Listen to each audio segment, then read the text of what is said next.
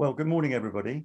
I'd like to welcome you to the first of a series of webinars under the theme of Rising to the Challenge, What Would It Take to Decarbonise Transport?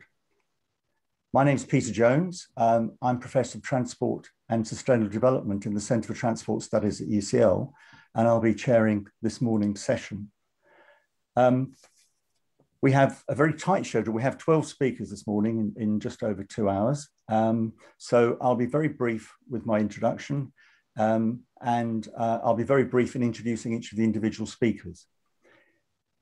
If you have any questions or points you'd like to raise during this event, then please use the question and answer function. The session will be recorded, and I think you've all given permission for that as you come in.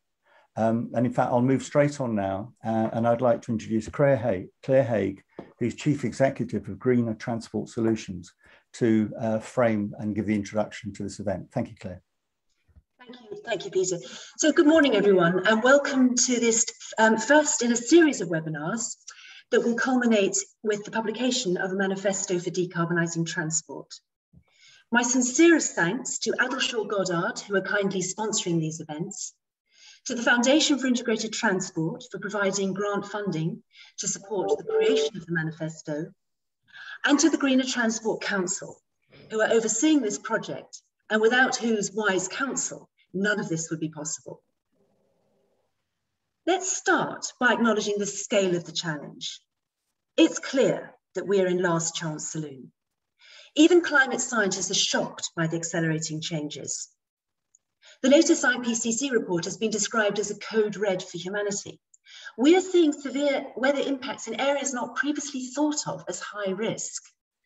Nowhere is safe. The question is whether the policy response is commensurate to the scale of the challenge we face. Particular responsibility rests on UK shoulders. As hosts of COP26, we are uniquely placed to raise our own game and to show leadership. Concerns have been raised, however, that UK government policy is not living up to its rhetoric. Ambitious targets have been set without credible delivery plans.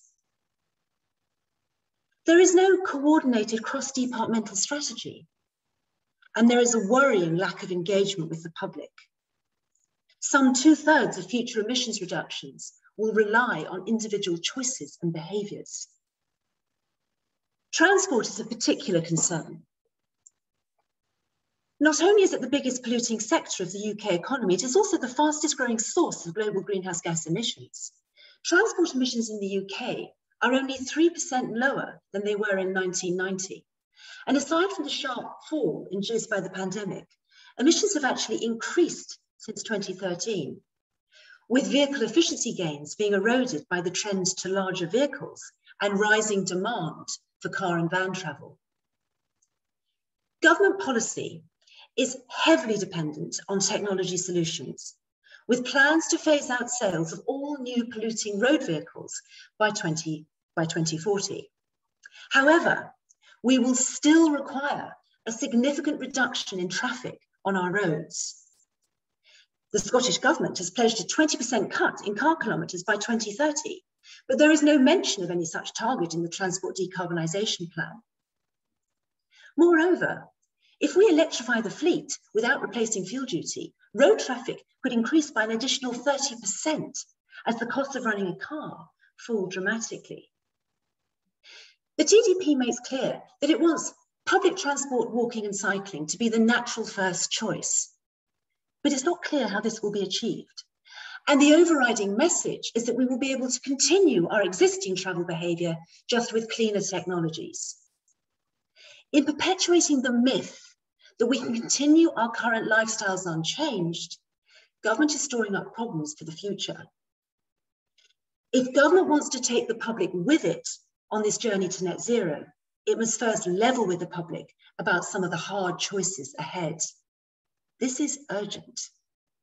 60% of fuel supply and fully half of surface transport decarbonisation required by 2050 needs to have happened in this decade if we are to remain on track.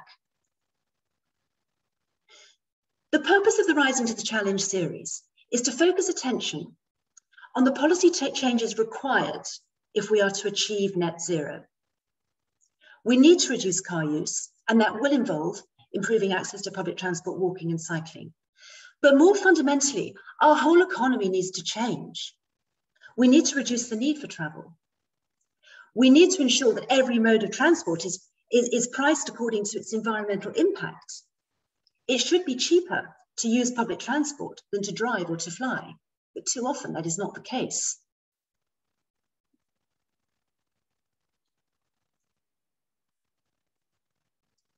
The changes that we need are going to go way beyond anything that we've seen so far.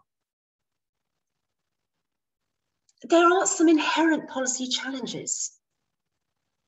Achieving net zero will require a more efficient use of a smaller vehicle fleet. However, growing the UK car manufacturing sector is a key plank in the government's strategy to level up the country. Progress is also impeded by a lack of clarity about who should be doing what and where power should lie. The fragmented and disjointed nature of devolution means that too often local leaders are reliant on short-term project-based ad hoc funding and lack the power and resources to plan and invest on an integrated long-term basis. The freeze in fuel duty has been of benefit to low-income households, whilst increasing, who without access to adequate public transport, whilst increasing traffic and CO2 emissions. What mitigation measures will be needed to make increasing fuel duty acceptable and prevent it from becoming a regressive tax hike? Crucially, the decarbonisation of transport cannot occur without changes to the wider economy. Digitalisation increasingly drives large parts of the economy, and therefore the choices that we make about whether we even need to travel. However, our current system of regulation is designed precisely not to address the integration of transport into our digital world and the wider economy in a decarbonisation context. The siloed nature of government militates against the joined-up approach needed if we are to ensure that new housing developments do not build in car dependency. What changes might we want to see in the planning bill? And the integration of transport with energy will be critical. Does the Office of Zero Emission Vehicles have the capacity, skills and remit to enable it to oversee the fast-paced transition implied by the 2030 target? And how will all of this be paid for? The investment needed to decarbonise transport will go significantly beyond what can be achieved from the fare box or the taxpayer. Alternative funding mechanisms, such as land value capture, will be needed. And how can we better harness private investment? These are just some of the questions that we will explore today in this first webinar, in which we will discuss the need for a whole systems approach to transport decarbonisation. Thank you all very much for joining, and I look forward to our discussion. Thank you very much, Claire. I think that sets out the scene and the challenges very, very clearly. And I'm now just delighted to introduce the Right Honourable Lord Deben, who is chair of the Committee for Climate Change. And I can think of nobody better to actually give us a broad context about the challenges and also the opportunities, based not only on his current experience, but his history as well in the Secretary of State for Environment and many other important posts in government. So thank you very much for joining us today, Lord Deben, and over to you. Thank you.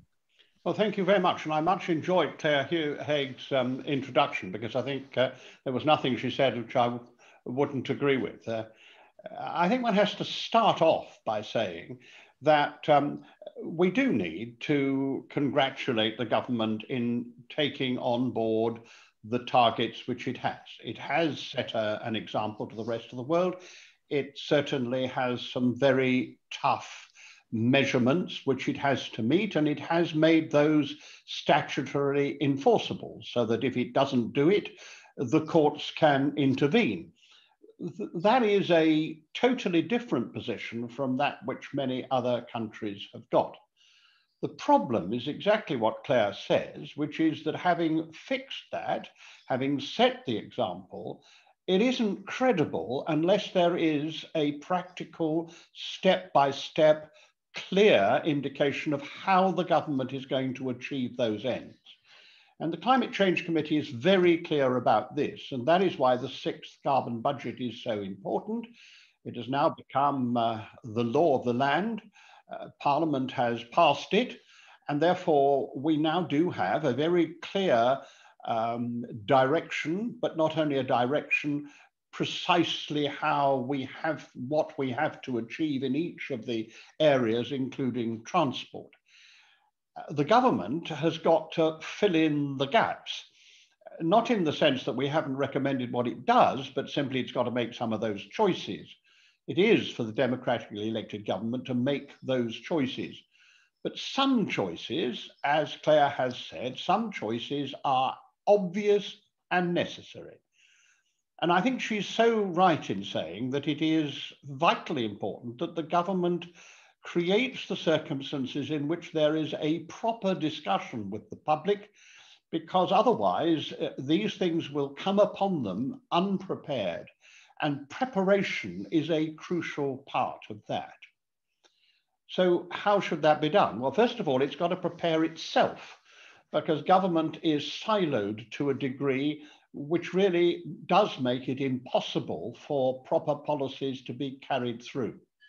And I too would say that we need, in the planning bill which we're promised, first of all, to have an overall planning assumption that all decisions will be made in the light of the government's statutory commitment to net zero in 2050 and to a reduction by 68% on 1990 by 2030.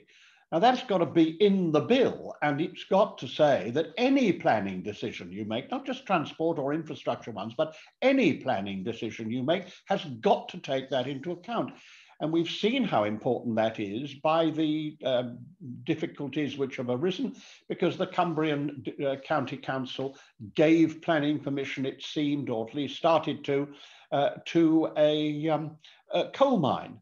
Now, if you actually look at the present planning laws, not only is there no reason why they shouldn't do that, it's very difficult to see that they could, under the circumstances, with the advice they have, make a different decision. There is no central planning advice from the Department of Local Government as to what are the arrangements that should be taken into account. The inspectors have no basic advice as to how that should be. And it seems to me that planning is the first step that you have to deal with if you're dealing with transport. Yes, you can do the mechanical things. You can say by 2030, and it's a very good and a remarkable thing that Grant Shapps has done, 2030, electric vehicles or equivalent have got to be the only ones sold. But in between times, you've got to set up society so that it can handle that. And then you've also got to explain how you're going to make it possible for people to make the changes that are necessary. And one thing that Claire did not mention is that if you do move to much more electrification, you've really got to look at the system which delivers the electricity. And one of the things that worries me more than anything else is that the government talks about it in a way which is partial and bit by bit. We have to look at the system entirely as a whole, because the problem with the present system is that it was built on the basis that you had large, centrally directed generating centres, and you push the electricity out from that. Indeed, the French word centrale always seems to me to be a useful word to think of. Now, that's not what's happening now. More and more of the electricity we have comes in from different directions. And yet we haven't really worked out how you even do that, because we have got the most cack-handed, I called it Dad's Army way, of linking up the offshore with the onshore. All those people who said we don't want it onshore, we want it offshore, what they didn't realize was that if you put it offshore, you've still got to bring it onshore, and that's got to be a sensible system. So I put as my second point that we really do have to have a systematization of the change of the electricity system. And of course, the motor car has therefore got to be, in that sense, both a storer of electricity and something that takes electricity. And to organize that, I have seen no policy and no program whatsoever to do that. And that means number three, which is that exactly as Claire said, it's not just about transport. If you want to get this right, it's about building new homes that accept the facts of electric transport and more walking and more public transport. You've got to think of construction in general as to be controlled in a way which makes sure that it does meet the needs of the future. And of course, the government has so far failed to bring into operation the Future Homes programme and the concomitant commercial buildings programme.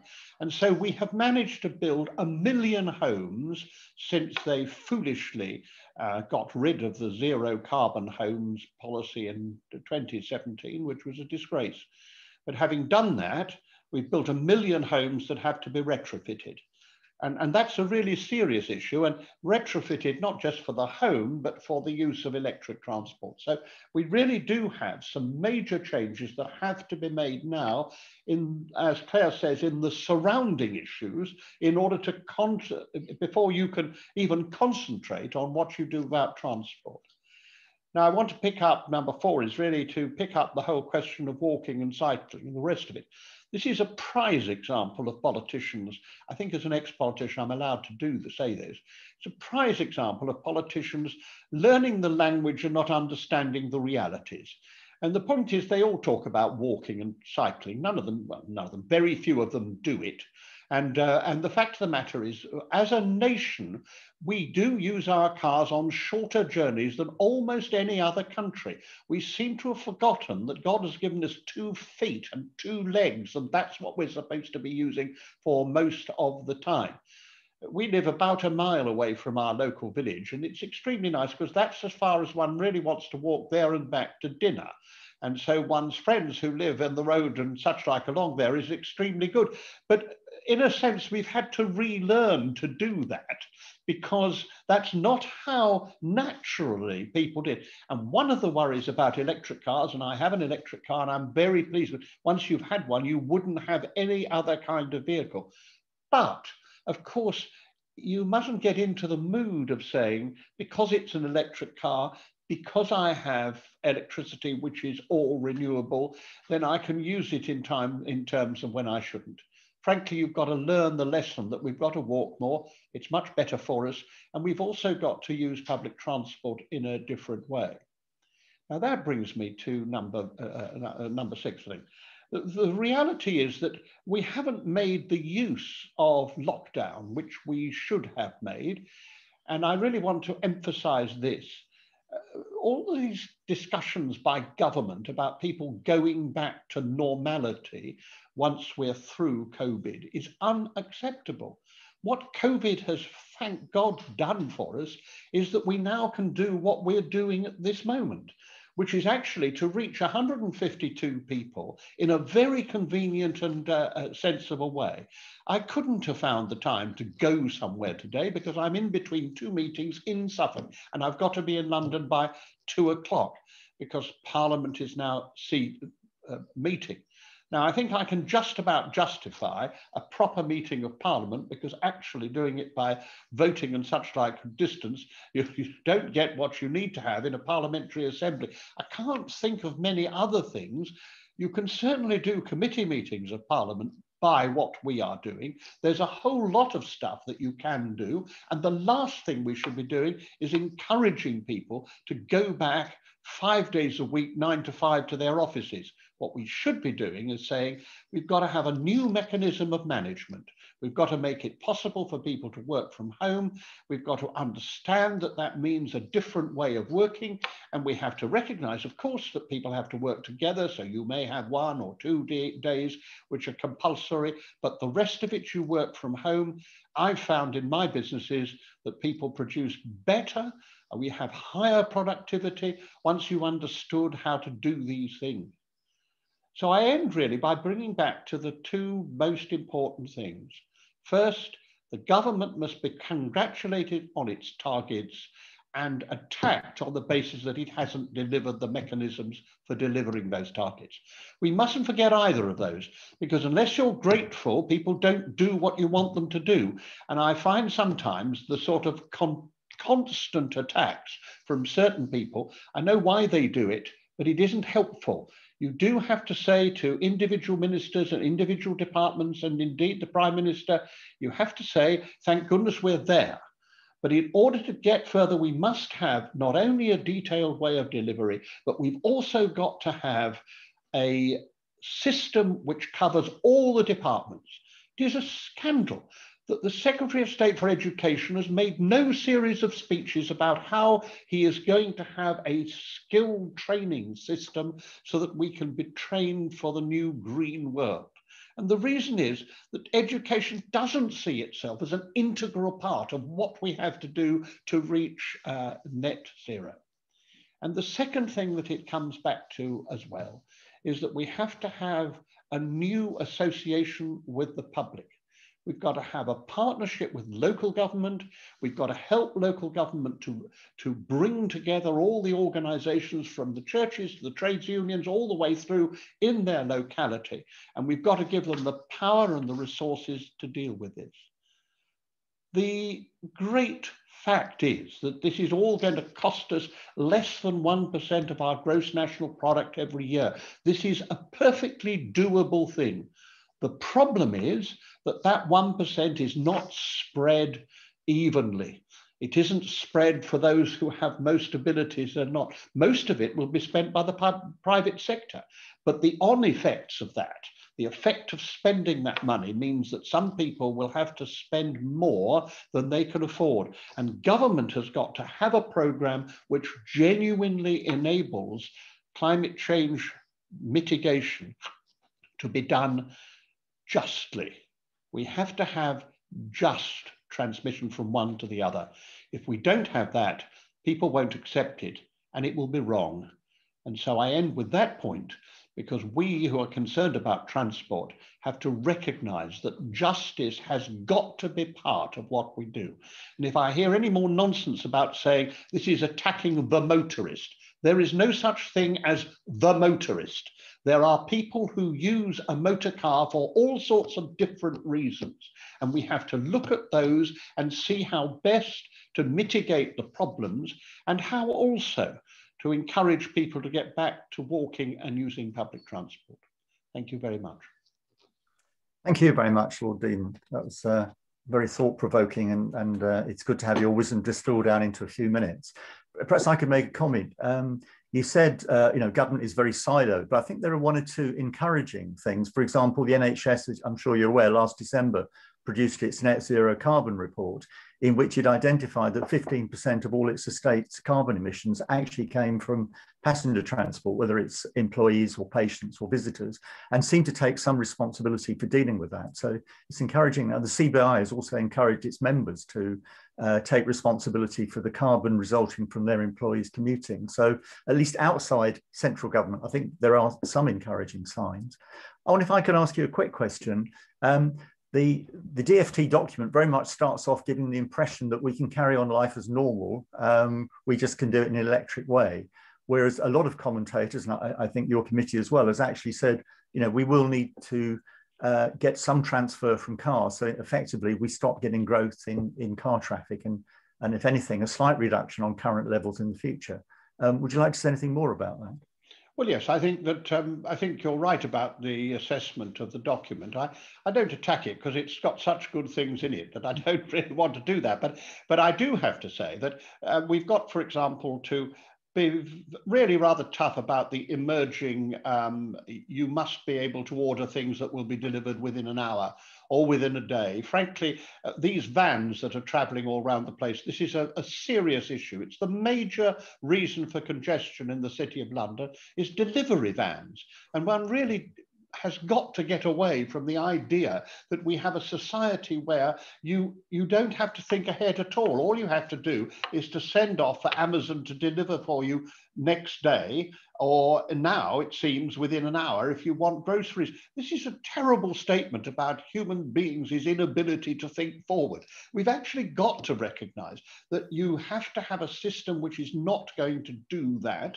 You have to have a much better logistics system so you reduce the amount of travel that has to be done in any case, and you do it in a much more environmentally friendly way. But you recognize that we really mustn't get into a new world in which we don't shop except by people who deliver in wholly heterogeneous ways to us all the time. So I'm a great believer that, and this is the moment to do it. We should be doing that now before these concepts become engendered and before very large companies, many of which are not paying their proper rate of taxation, if I may say so, tell us what we should be doing. So we need to look at that very carefully. As far as the, I think there is a problem in government. Government feels that they can only get people to do things if you tell them that it'll end up by them being in exactly the same place, but actually doing it slightly differently. I think that's wrong. I think you have to be honest with people. They know it really. It's not going to be like that. We've got to find a whole range of things. It's not either or, it's both and. It's a whole series of things we have to do. And that's why the public discussion which the great operation which we had when we did have a public discussion about climate change is how you have to do it. And I look to the government to try to do that. Thank you very much. Just reflecting on what you were saying, I think probably it's also perhaps about sort of high level goals that people can still live healthy lives, they can still live fulfilling lives, but in ways that involve less carbon. Yes. Yeah, I think that's what we're talking about, isn't it? Yeah. Claire, did you want to make a quick comment? I saw you very expressive reactions to Lord Deben. Would you like to make a quick comment? Well, no, just thank you very much, Lord Deben, for everything you had to say, and thank you very much for joining. I mean, no, it's really great to hear everything you had to say. And you're absolutely right that we do also need to applaud the government for setting targets and for setting out that vision. There is some great stuff in the Transport Decarbonisation Plan. Absolutely, it's an exciting vision, and they are world-leading targets. So I just do want to say that. I think one thing that you're absolutely right about freight, and that's why it's so important in this session. We're looking at this whole systems and better integration of freight, logistics, transport. All of this is the sort of picture that we need to emerge. Now, something that we're not probably going to focus on today, but will be very much a subject for the next session is the issue of road pricing. So we have, that's going to be probably be a big part of session 2, but that will also apply to freight. So I think having a system of how we can basically manage the volume of traffic on our roads in a more efficient way, that's where we need to get to. And moving away from fuel duty is the moment to introduce a new system, which would be better anyway. I mean, that's something that we will be talking about. I just wanted to add that in really at this point. I'm sure that's right. Yeah. And we've also got to ask ourselves big question about the road building programme. There's a very great deal of money there, which should be used in other ways. It really can't be true that if we're going to talk about a society which is bound to have fewer movements, which is what I'd prefer to put it in, and more efficient movements, then we really do have to ask ourselves about the road building programme. And I always remember many, many years ago when the road building programme really kicked off, the Secretary of State for Transport, he was Minister for Transport at the time, said this is the biggest road building programme since the Romans. I slightly believe that we now have to say this is the smallest road building programme, which we have had, because we're going to use the money in ways that will be better for the motorist, this mythical being. In other words, for all the different people who use the roads, we've got to find better ways to enable them to do what they want to do, not in a manner which destroys our planet. Thank you very much indeed, Lord Deben, and hope you have a successful trip up to London. Thank you. And thank you as well, Claire, for this session. So we'll now move on to the panel discussion.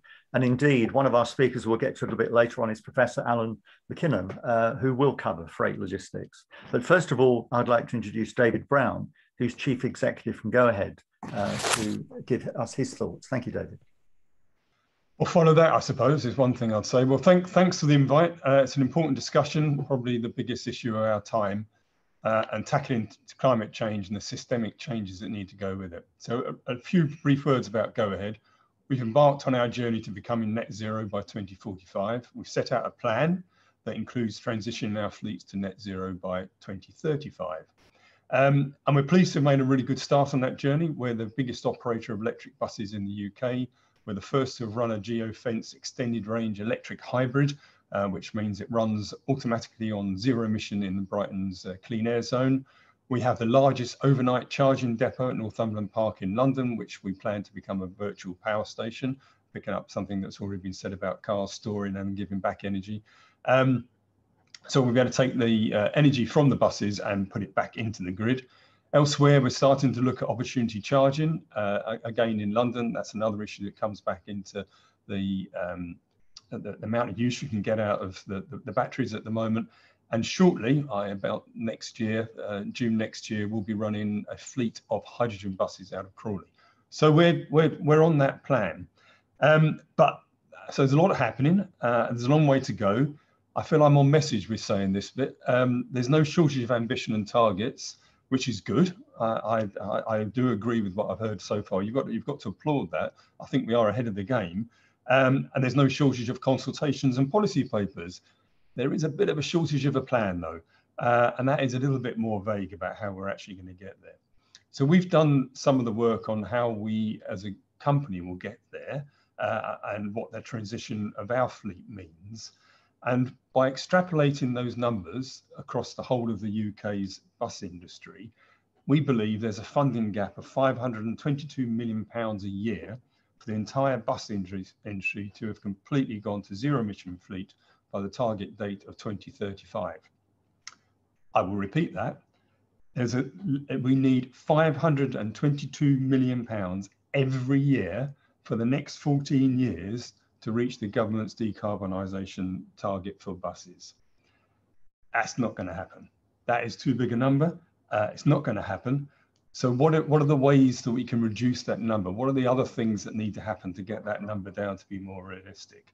And one of the simplest ways that this can actually happen is to actually believe in public transport and believe in buses and believe in the very essence that public transport actually gives, and to start switching people out of cars into public transport and active travel will achieve much, much, much, much more. And that sort of seems to feel the theme of what I've picked up on. So, I mean, just one of the facts that we've had for a long time, a bus will take 75 cars off the road.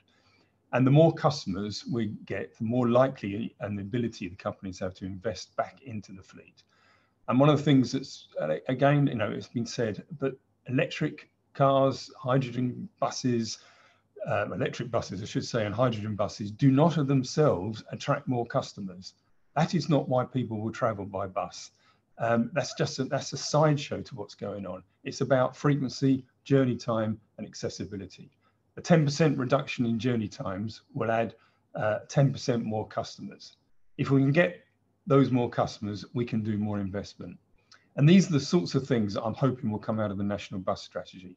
We've talked about some of this in National Bus Strategy. It's about getting to a virtuous circle of more customers leading to more investment.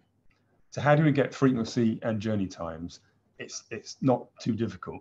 And it's about investing in speeding up journey times through bus priority measures, simple traffic light priorities, bus lanes, simple curb alignments, and making green BSOG a reality. So again, on the theme of commending something good, we've got green BSOG coming in. I'd like it a little bit more on the Scottish rates. That would be quite nicer. But that's all part of creating a business case for private companies to actually invest in electric vehicles. But there's a contrary side to all of this. The other contrary side is not doing the things that give the car the built-in advantage, the current free ride that it actually gets. So the fiscal policy on fuel duty has to change. Free car parking in city centres has to change. Direct access to city centres has to change. Things have to be just that little bit more difficult and not so easy for using a car. And as the population transitions to electric cars, we don't really want electric car congestion. We've got to also remember there's an upstream cost and a pollution cost for some of those moves. And we also got to recognise that some of that will lead to a less tax take by the government. So Claire's already just said that that could come into tomorrow's discussions. I didn't know that. But I mean, will this lead to road pricing? Will finally road pricing, which seems to have been talked about for a large part of my career, actually become a realistic solution? As government needs revenue to replace what they're losing out of the move to electric vehicles, do we finally get to a point where the polluter pays principle, or the pure economic theory of someone actually paying for the scarce resource that they're using, i.e. traffic-free roads?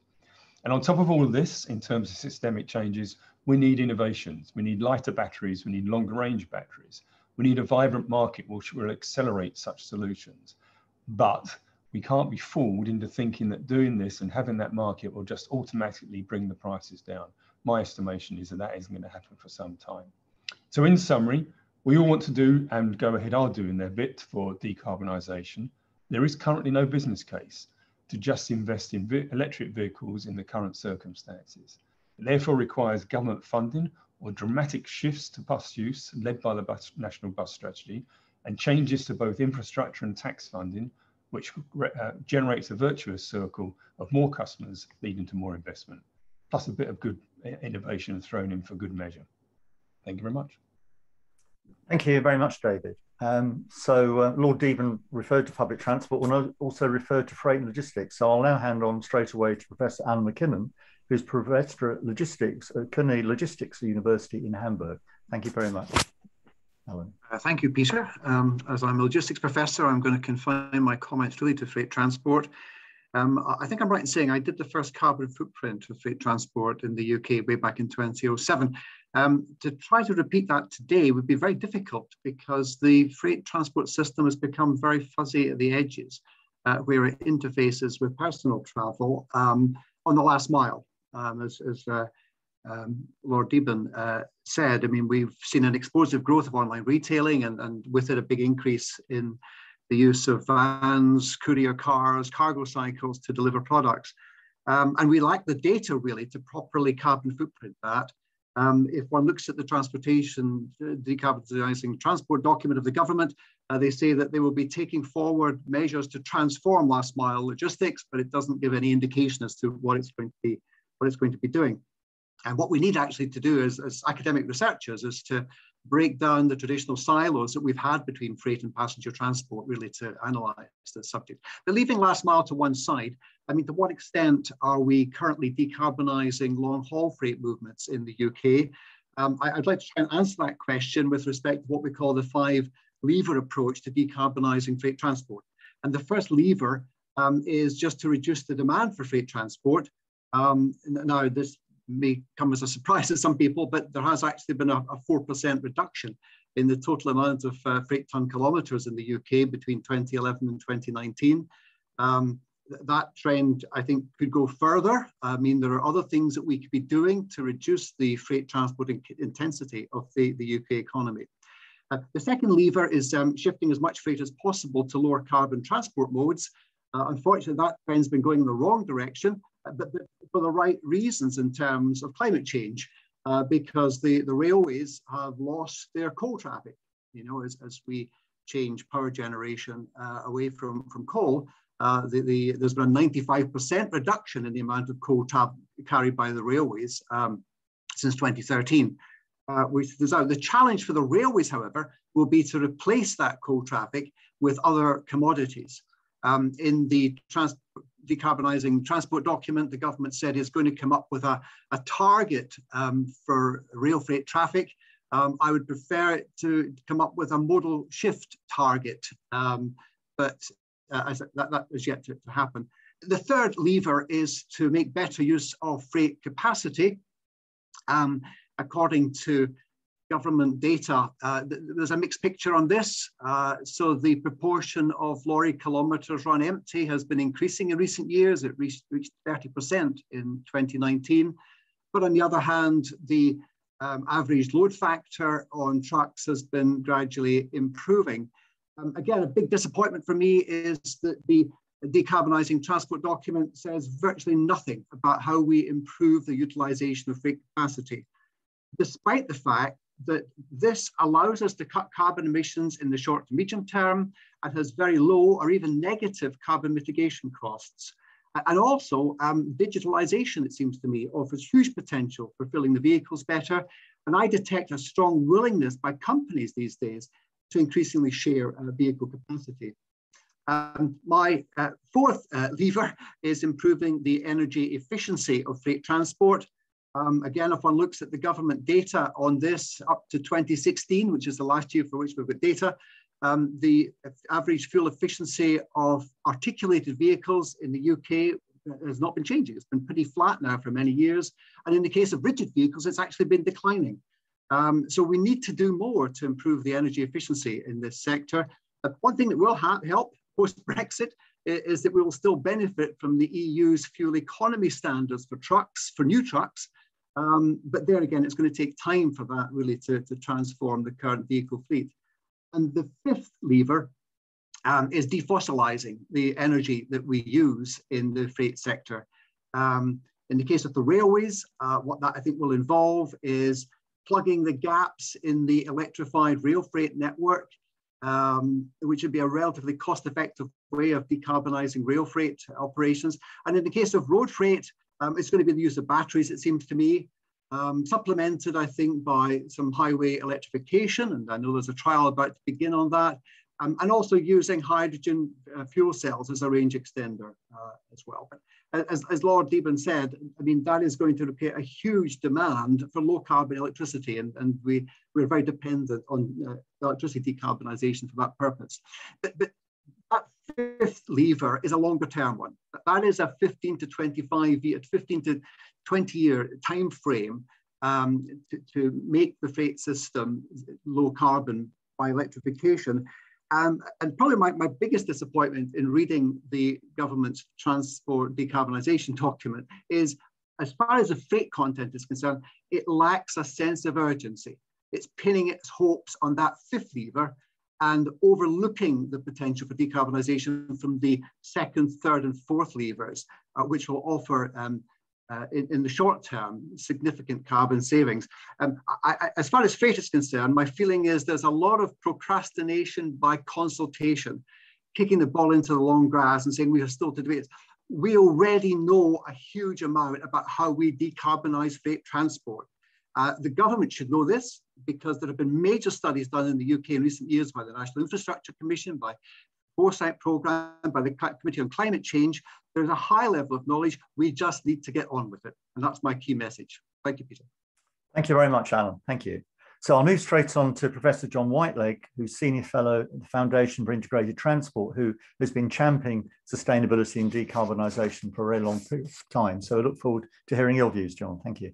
Thank you, Peter. Good morning, everybody. It's a pleasure to be able to take part in this discussion. I think my main contribution is probably well known to everyone, but it's an argument based on my experience of working in Germany that we need to make a large shift ourselves from talking about the things I've talked about for 30 years, which is the detail of walking and cycling and buses and trains and coordination and integration, and upgrade the whole discussion to identify major structural transformational issues, policy suggestions, fundings that have the potential to shift everything that we want to shift in what I think is the agreed direction, which is something approaching total decarbonisation of transport. And this major transformation in outside of Britain is not unusual. My German colleagues work intensively on, my German's appalling, by the way, Energiewende, Mobilitätswende, Verkehrswende, major transformations in energy and mobility and transport. And we need to do something similar. But let me give an example. If we do want to upgrade our walking and cycling rates reduce car use, especially for short journeys, as Lloyd Dearborn was emphasising. I was pleased to hear that. Then what we need to do is a couple of fairly obvious things. We need, for example, to adopt the Swedish approach, Vision Zero. There will be a total revolution transformation of road safety. No one will be killed or seriously injured in the road traffic environment, and a total system-wide approach to that. Vehicle manufacturing, policing, how you learn to drive, how you intervene to deal with breaches of the regulations. I have a letter from the Department of Transport telling me that we do not agree with Vision Zero. It is not appropriate. There is no evidence that it works. The fact that it was introduced in Sweden by the Swedish Parliament in 1997 and works perfectly well. I've just returned from working in Sweden for 11 months. It's a delight to live in a country where Vision Zero operates. So that will boost walking and cycling, and yet we reject it. On public transport, there are many similar examples. If we do want to improve levels of bus use, which I certainly do, then we need to start thinking much bigger and wider. So why don't we adopt, for example, the recommendations of the recent report from CPRE, one bus every hour, every village? Why don't we adopt pulse timetabling as in Switzerland? Why don't we adopt the system that I used several times a week in my rural Swedish retreat, where I only had a choice of 26 buses every day in a deeply rural area, weekday, and that went down to a dreadful 10 on a Saturday and Sunday. Every bus integrated with every train station. I could travel for 75 minutes for £3 on any bus, any train within that radius. Why don't we have regional transport authorities? Why don't we coordinate? Why don't we integrate? Why don't we link that to traffic reduction? Why don't we link it to car-free towns and cities?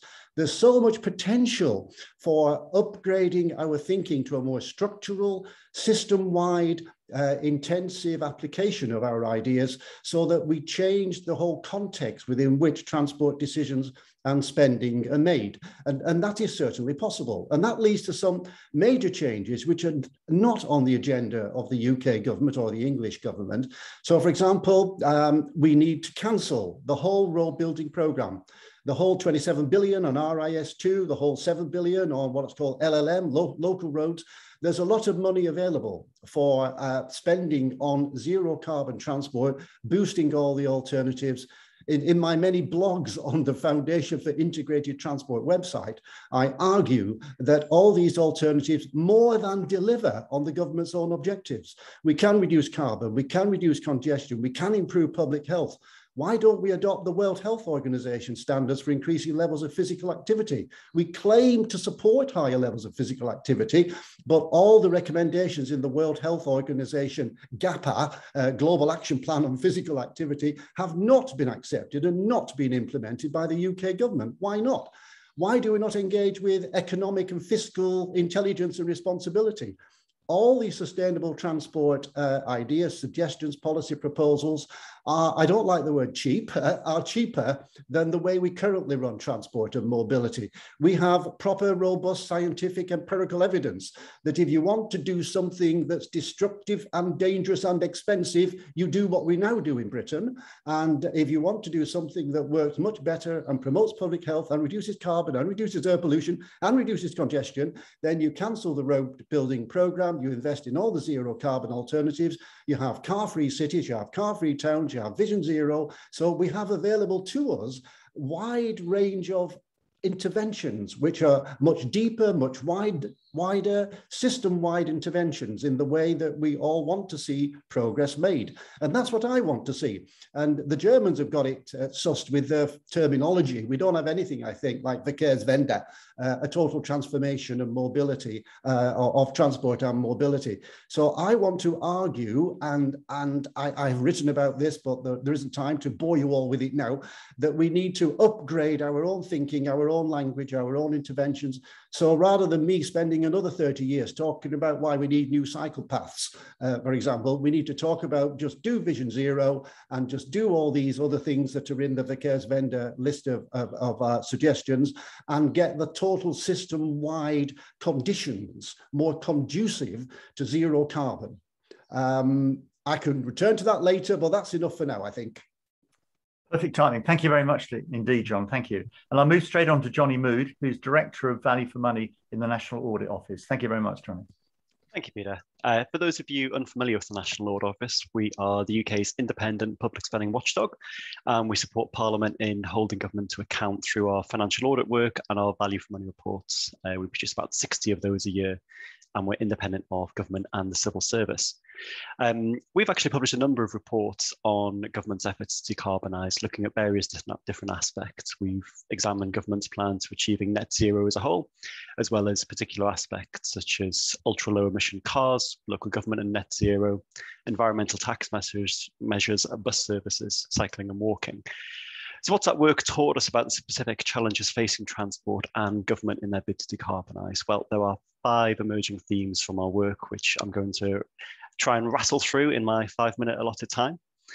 First, government needs to ensure sufficient and sustainable resourcing is provided for decarbonising activities, and that these are given priority against other competing demands. That applies at a central and local government level.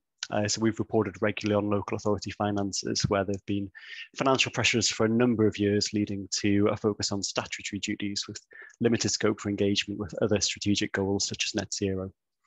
Spending reviews also will be an important part of long-term planning for net zero activities, as they allocate funding for multiple years across government. When government's thinking about the projects and programmes it chooses to fund, we think full consideration should be given to the carbon emissions associated with each one, alongside other environmental impacts, and looking at that in the round. Secondly, government must be aware of and manage the links between different activities associated with decarbonisation. So at that strategic level, the interdependencies of activities need to be managed to ensure that activities in one area do not undermine or have unintended consequences in another area of government.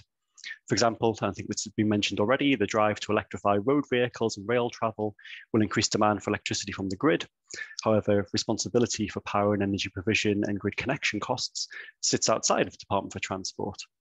And addressing those kind of cross-government working issues has been an issue that we've identified in our work across government over a number of years, highlighting a number of factors which can limit the effectiveness of cross-government working, such as fragmented accountabilities, inconsistent messaging between departments, and a lack of measurable objectives, which make it difficult to monitor outcomes.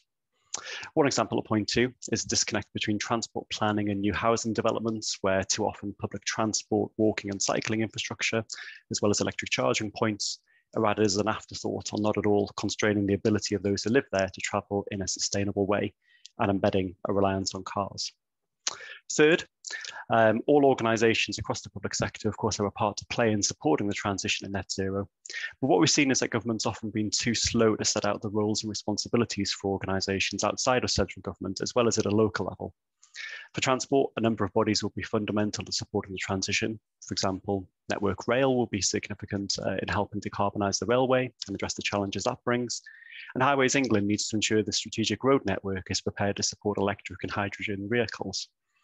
At local level, local authorities are going to play a key role in supporting that transition and investing in walking and cycling. But as we reported earlier this year, the Department for Transport and other government departments have not clearly outlined the responsibilities and accountabilities for local authorities. And that's the kind of thing that can undermine success and confidence to embark on long-term investments to decarbonise at a local level. Fourth, government needs to have ways to measure its progress towards achieving net zero and its wider environmental goals. It reports annually on greenhouse gas emissions, giving a clear indication of overall progress towards net zero. But it's currently missing more detailed measures of progress across its policies, which would help identify for senior decision makers where the biggest delivery risks lie. And finally, a central challenge for government to achieve net zero is successfully engaging members of the public. And this has been mentioned previously. The majority of carbon emission reduction achieved in the country so far has been through changes to how electricity is generated, which most people will not have noticed. The next phase of decarbonisation will see individuals needing to take actions themselves, such as purchasing an electric vehicle, replacing their boiler with something greener. And what we found in the past, looking at government policy implementation, is that government has often overestimated the likelihood of people engaging with its policies. And there's an evidence of a mismatch between public support for action and the level of understanding of what action they will need to take individually. So we know the government's established a public engagement team and plans to publish an engagement strategy later this year. But it's really important that through that strategy, it tailors its engagement to different audiences and considers how changes to achieve net zero could impact people in different ways.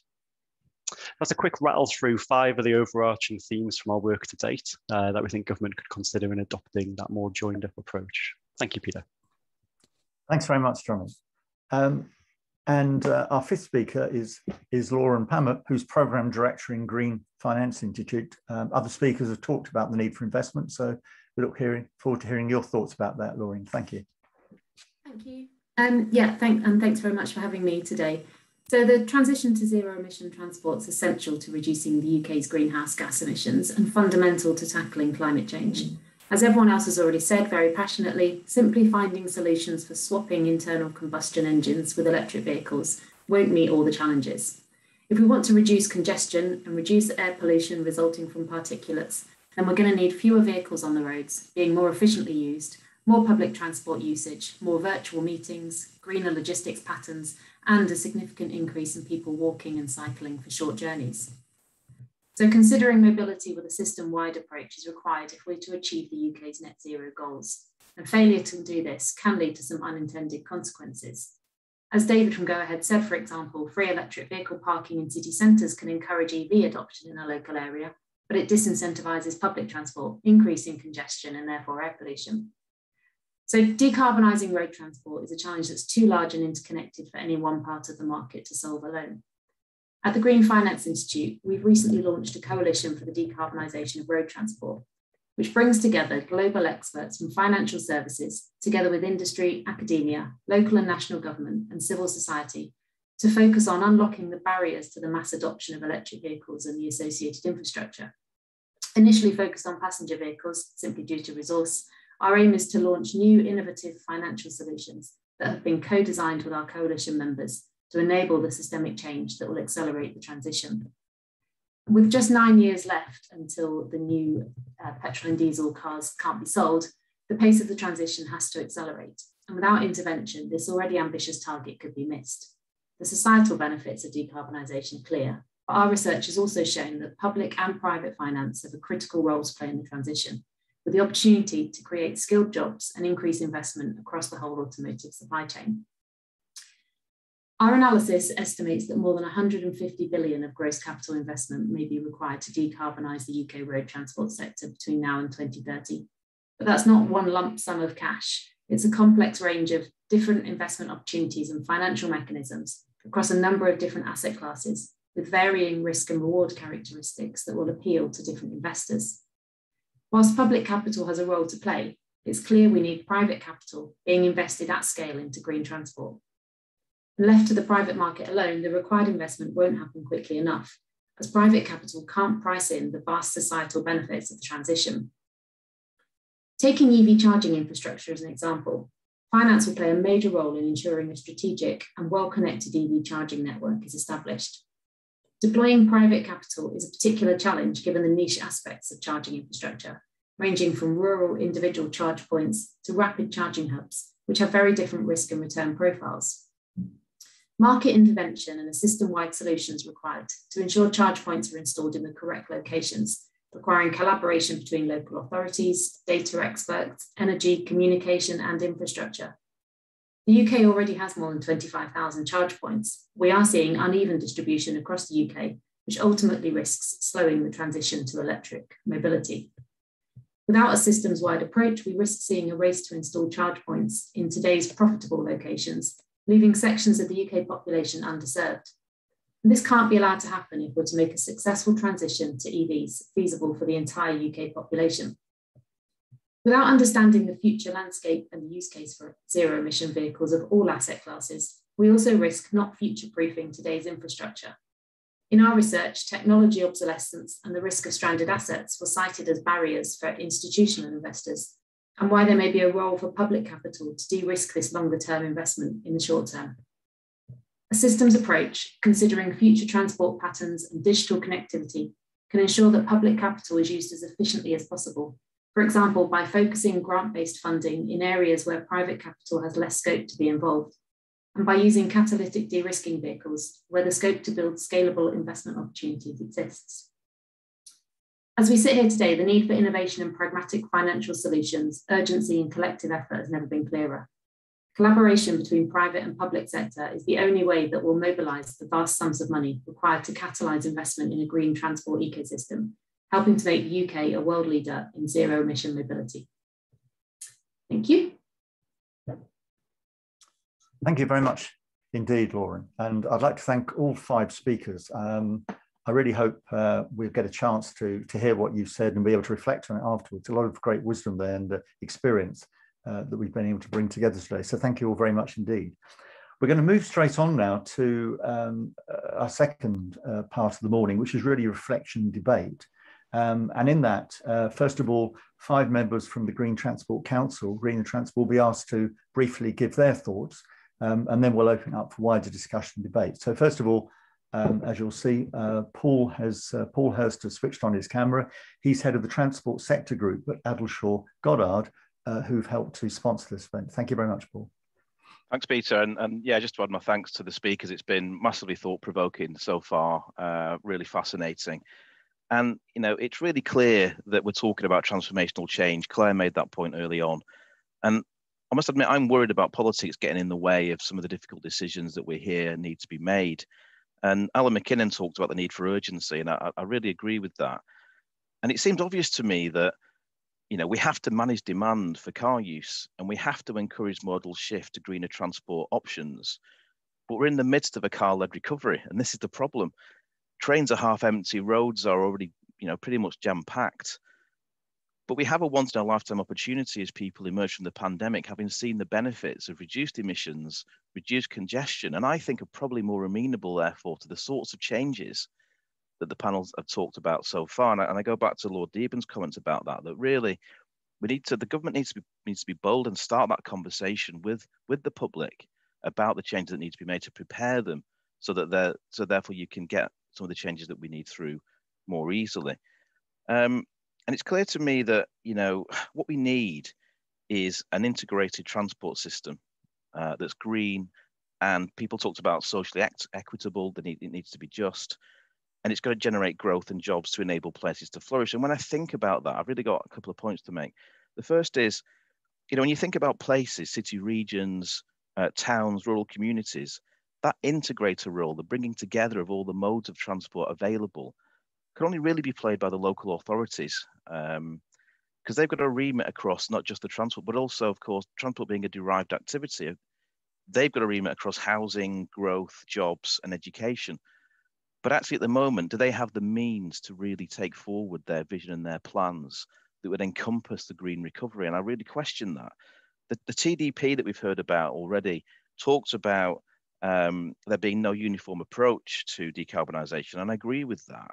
And it talks about reforming, or at least looking at the way that infrastructure schemes are going to be funded at a local level. And I really hope that in doing that, what we see coming forward is a clearer funding stream to enable local authorities to take forward these integrated plans and kickstart the recovery that we need to see. And just one final point, and I mentioned to Claire, I'd talk about private finance, because, you know, frankly, is public money enough? And David made a fantastic point about the funding gap. Clearly, it isn't. But are we doing enough actually to harness private sector investment and third-party investment? That won't just happen. You know, there is a lot of money available. It's out there. Third-party financiers are interested in funding assets, but you can't take it for granted. And I think they've been left out in the cold. I worry because we've looked at it in the context of rail infrastructure, and it hasn't got off the ground. But, you know, if you talk about buses are so important to the recovery, and you know, all local authorities pretty much have got an obligation or a policy direction to go for greener buses. You know, they need zero emission fleets.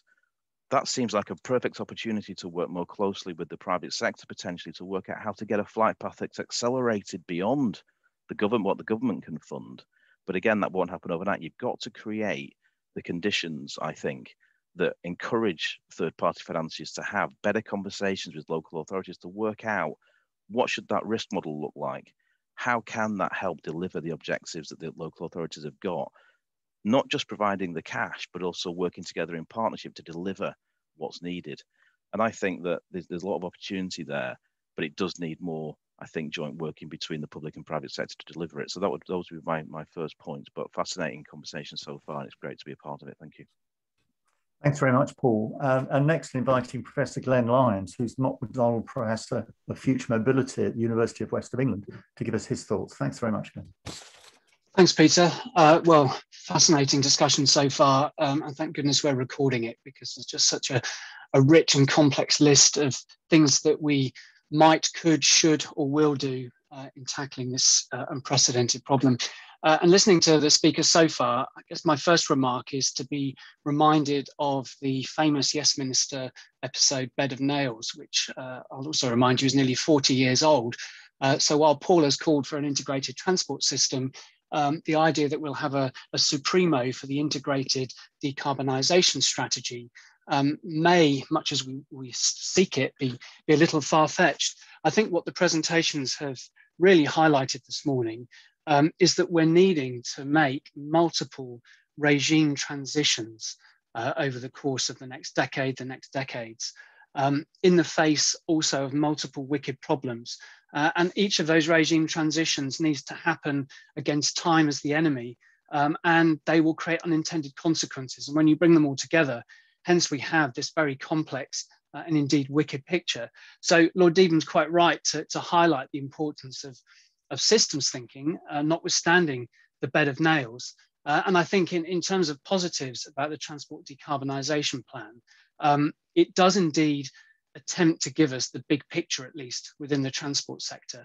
And I think whilst we can level criticism at it, as I and others have done, we should also applaud it for at least allowing us to have something of a helicopter view.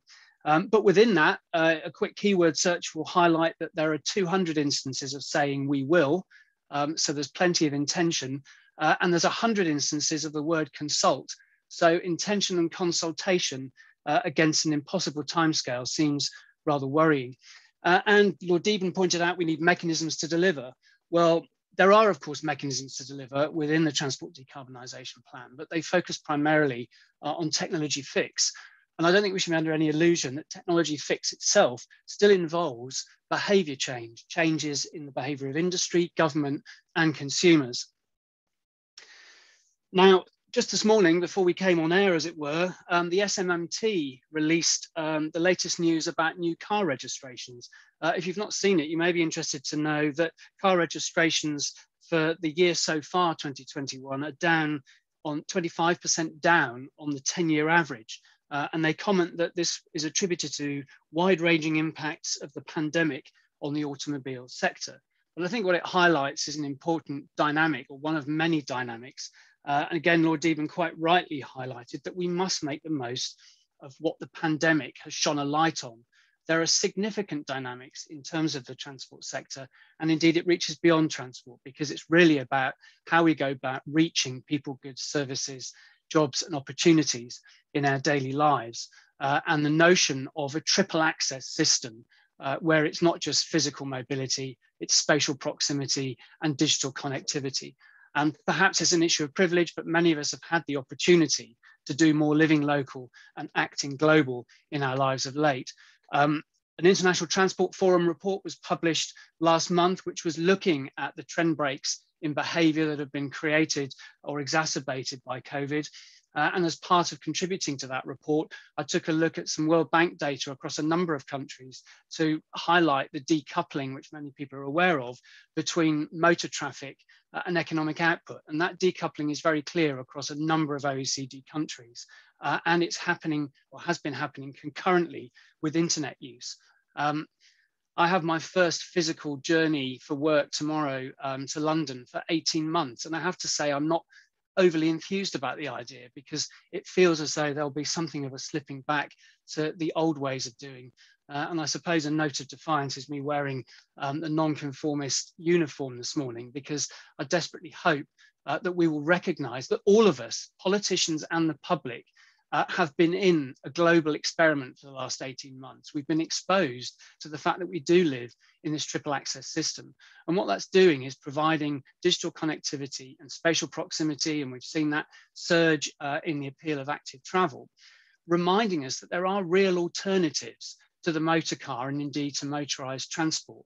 So when in the past we've considered difficult policy measures that may be politically and publicly unpalatable, it's been in the context perhaps of more limited choice. But I really believe now, in some respects, thanks to this awful pandemic, that we see now much greater prospect that behaviour change is possible.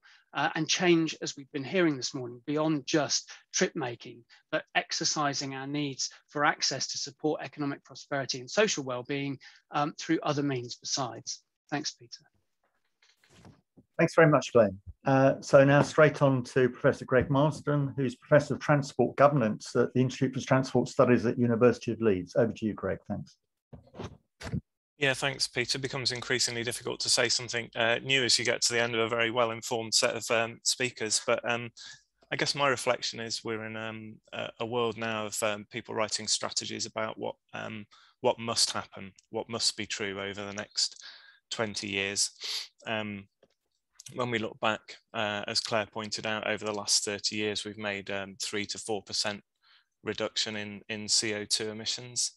If you look at all the spending promises which we've got out at the moment, and let's be fair to government, you know, during the pandemic, they still committed additional resources to transport. It actually doesn't take us back to the level of funding we had for local transport in the late 1990s. So we get attracted to the big numbers that come with competition funding and so on, but actually the core funding's been cut over an extended period of time. So it doesn't feel like a transitional, rapid transition kind of spend position. And as has been pointed out, we're making it cheaper to travel, whilst we're saying all of the strategies are saying we'll have more public transport. So the whole electrification agenda, you know, I think that just sits in the background to the reality of any of the strategies which are put out there. Ofgem released yesterday, I think it was a paper consulting on lower costs if you're for your fuel if you're smart charging. So suddenly your vehicle becomes an asset at the same time that we're saying we want people to have fewer of them. Actually, you're probably doing yourself a favour if you've got one that you can plug into the grid. So I agree with Lord Debon that we've got ambitions, but we haven't got plans which are consistent with what has to happen. In my local area, Leeds, they've published a very ambitious transport strategy. They're certainly the most interesting one in the 20 years that I've been here. It's got a kitchen sink of policies. Well, not quite, it doesn't have charging in it, but it gets us to a 42% reduction in CO2 emissions by 2030. Their goal is 100%.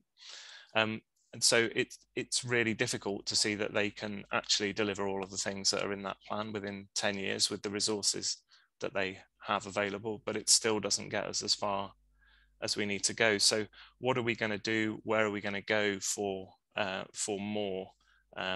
So I think there are a number of different places we can look at and have to look at. We can't expect this to be solved only in the public sector, as has been said.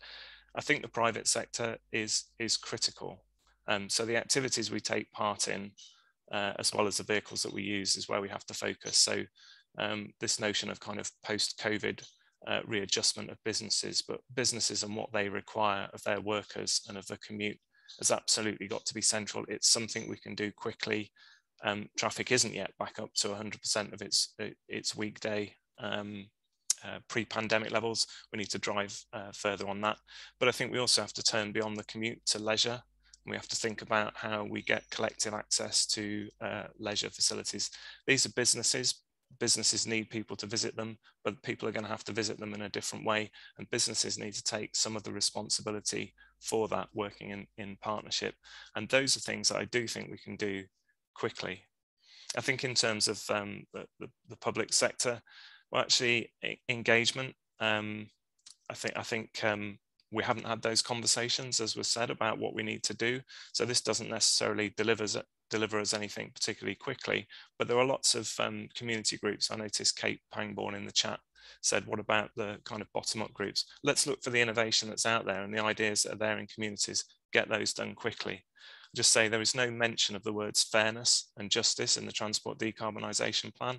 And if we don't have these discussions with members of the general public, then when it comes to the tough choices, we'll be at first base still. And then finally, I suppose a reflection on government and governance, which is the title of the chair that I hold. This is a session on the whole system approach. Government changes really slowly. What we need, if we're going to accelerate coordination on these difficult cross-cutting issues, I think actually it's best done by task and finish units. driven by the Cabinet Office. I think the social exclusion unit was a good example as something that could make a difference quite quickly. As soon as that passed down back into departmental hands, it went into the same usual cross-departmental wrangling. So actually, where we've got cross-sectoral issues that need to be developed and delivered on, let's get those units set up and get those problems dealt with quickly. If it is an emergency, then we need to, really change things quickly. So thanks, Peter. Thanks very much, Greg. And our fourth council member to speak is Paul Campion, now Chief Executive TRL, formerly Head of Transport Catapults. Over to you, Paul. Thank you. Thank you, Peter. What a privilege to be on such an incredibly impressive event, and what a challenge to think of something useful to say after all these contributions.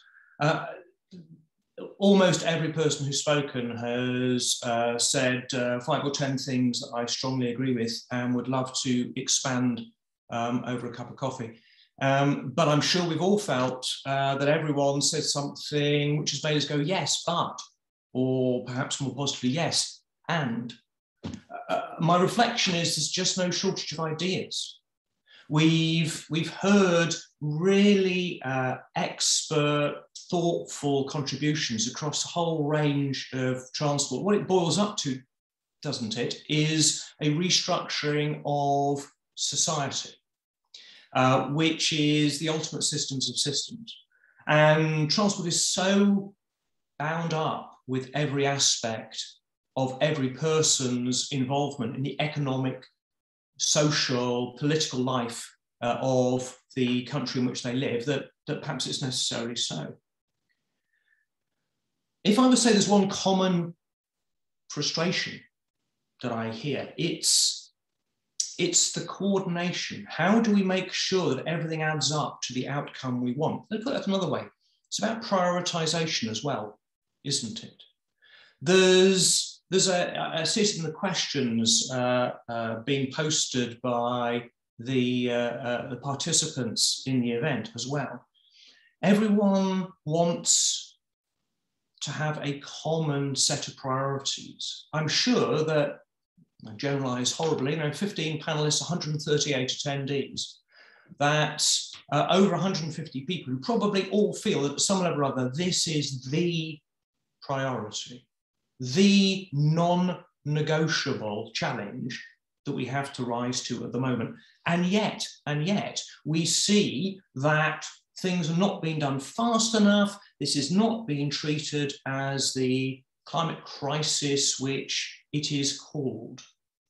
So what are we going to do about it? I actually don't think we need any new ideas. I think that what we've heard are solutions or partial solutions, or at the very least, ideas for purposeful, positive action that will make a change right across the whole spectrum here. So we don't need new ideas. What we need are new stories. What we've got to do is to help everyone to move more quickly, to understand a different set of priorities, to approach the challenges of prioritization, of conflicting objectives with a common view of what the single most important and urgent thing is, which is to address the climate crisis. And by the way, that's how you resolve the challenges of government silos apparently not working together, of private sector objectives not being aligned with societal objectives. The challenge of externalities is really just a question of priorities. If we could get some more stories going, then maybe we can change behaviours around, as has been pointed out, I'm thinking one of the questions around low traffic neighbourhoods. Why on earth would people resist this? What's the worst thing that could happen? We might end up with somewhere nicer to live. Well, it's a question of priorities. It's a question of perceived priorities. My need to get from A to B in the direct line is more important than your need to have somewhere quiet to live, or our need to have a lower carbon environment. And I think this is really important as well when we get to some of the things that we would like to see improved in the Transport Decarbonisation Plan, or by the way, the Highways England Decarbonisation Plan, or any of the plethora of plans. Government quite consciously recognises that it can only lead as fast as people can follow.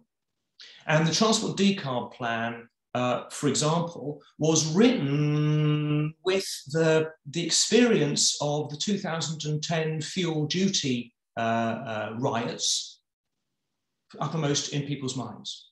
The story of how seatbelt legislation was brought in is on people's minds. It didn't start with the legislation, it started with a change in perception, just as, by the way, drink driving was changed by change in perception. It starts actually with advertising in some cases. It starts with a new story. What is the story that we can all tell about the changes we need in transport that can redefine normal? This normal that we're supposed to be going back to after the pandemic. Surely there's a better way to live than that. Can we not find a better normal that enables us to play our part in the economic, social, political life of this country in a satisfying and sustainable way? So that, to me, is the thing that comes again and again and again from this discussion. God knows I, like everybody else, love to get into the technical detail, love to get into the specifics of things. But until we find a way of capturing everyone's imagination with the difference this makes, then I'm afraid we are going to have a huge pile of technical solutions which will not get implemented at the rate and pace that we want. So I apologise if that's simultaneously an overambitious and perhaps overbland observation, but I do think this behavioural, this storytelling, this common conception of what good looks like is extraordinarily important. And the danger of the 150 of us collecting together with a common passion around this thing is we forget that the people out there maybe don't see things in the way that we do, don't prioritise the way we do, don't feel the urgency that we do. And giving them the similar passion that I hear from everyone who's spoken so far, and I'm sure shared by everyone who's attending, is to me the highest priority. Thanks, Peter. Thanks very much, Paul. I just can't resist making a short comment based on what you just said, which about stories. I think it's crucial, and I think that links to the idea of framing as well. I mean, if I've gone and talked to communities and groups about transport problems at a transport level, then they're very defensive about cars, etc. If you talk about it at a higher level, about the future life for their kids and so on, and safety and well-being, then in a sense people view things through a different lens. So I think the sort of level at which you come into these debates is also important. Part of the stories that you, Peter, that's a great example, right? We've got to find a story that doesn't feel like we're taking cars away, but it feels like we're giving something better. Let's never say we want to have fewer cars, because everyone's, well, I'm keeping mine. Yeah. It's about using cars less. It's about having better opportunities, better alternatives to live the life that we need to live, that, by the way, happen to have a zero carbon impact. Yeah. Thanks very much, Paul. So we just move on now to Victoria Hills. Lord Deben mentioned the importance of planning and so on. Several other people have. So as Victoria's Chief Executive of the Royal Town Planning Institute, we look forward to your thoughts, Victoria. Thank you. Thank you very much, Peter, and thank you very much for the invitation to be here. I'm, as you said, Victoria Hills, the Chief Executive of the Royal Town Planning Institute. We're the professional institute for chartered town planners. We're also a learned society, which means we get to do great research.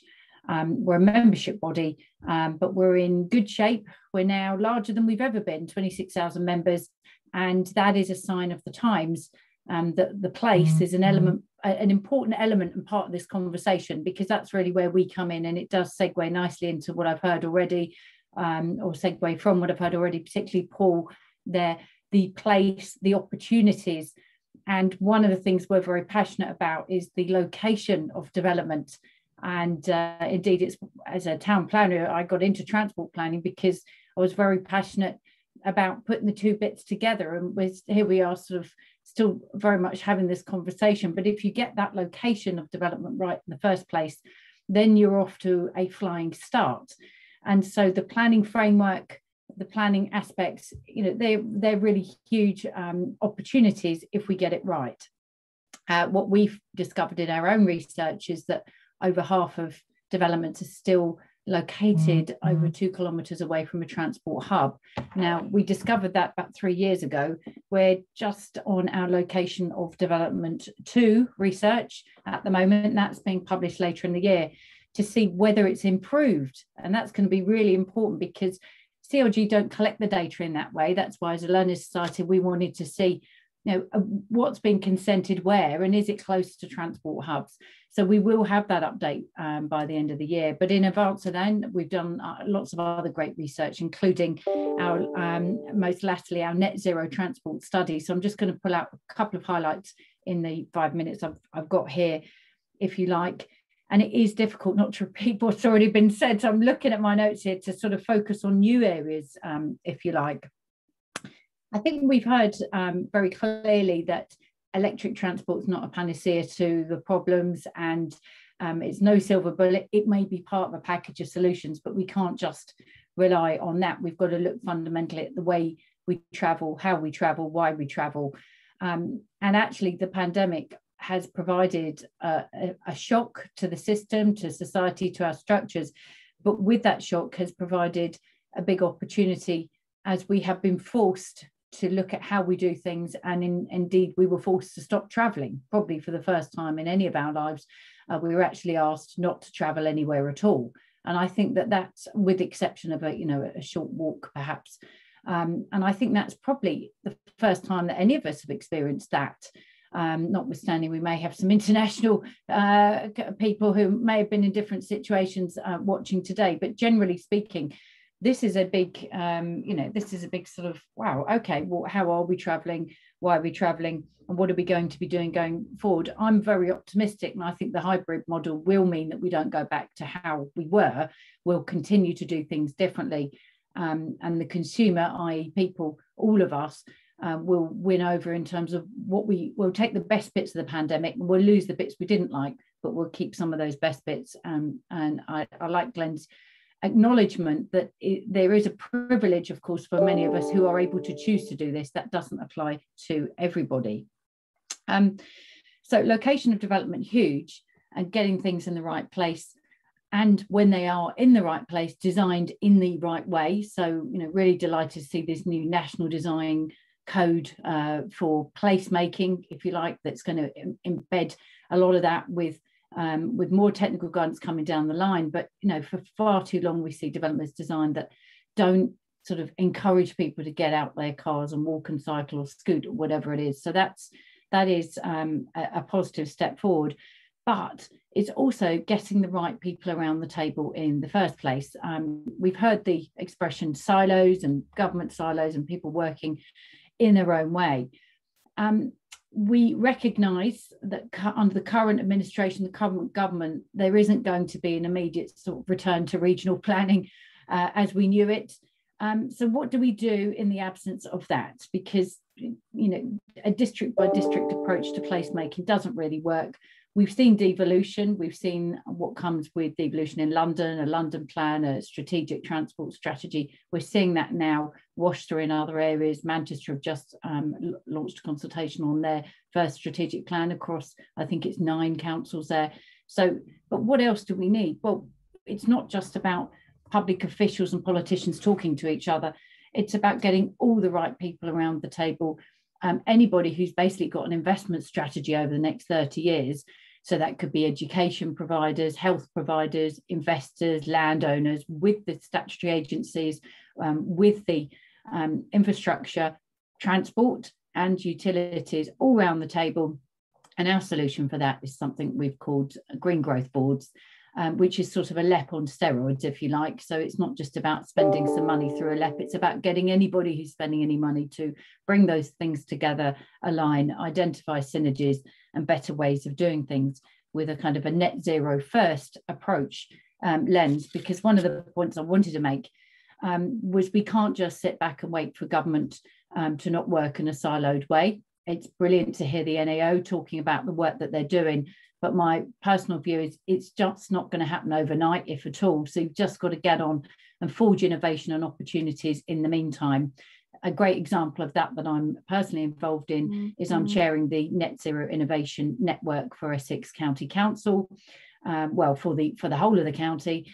And that's about getting all those agencies I just mentioned with the money around the table to provide, to foster that culture of innovation and to get things to happen real time, because there really isn't any time to wait here. Somebody mentioned 9 years until we change our engines. We've got 9 years to deliver the Sustainable Development Goals. Now, it's great that that's now recognised within the National Planning Framework. It recognises those SDGs. It's probably a bit late, but better late than never. But we do need a much stronger planning framework. Lord Digdon alluded to that earlier, and we will be holding the government's feet to the fire as the planning bill goes through later in the autumn. And for those of us who sort of picked up the newspaper virtually today, you will see there's various rows brewing all over the place on net zero, but the green bill, as it's known, which is going through the Lords at the moment, is one to watch in the context of this, because there is a clear opportunity here, not just with the shock of the pandemic, but also with COP26 literally a number of weeks away now.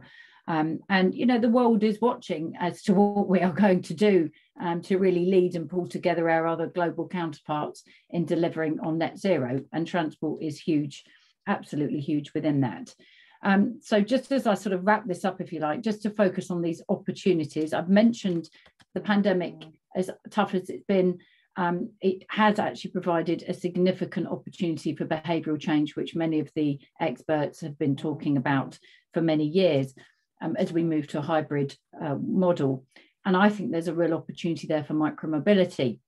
And interestingly, by that, I mean, if many of us privileged ones who are able to work from home 2-3 days a week, we are actually traveling less.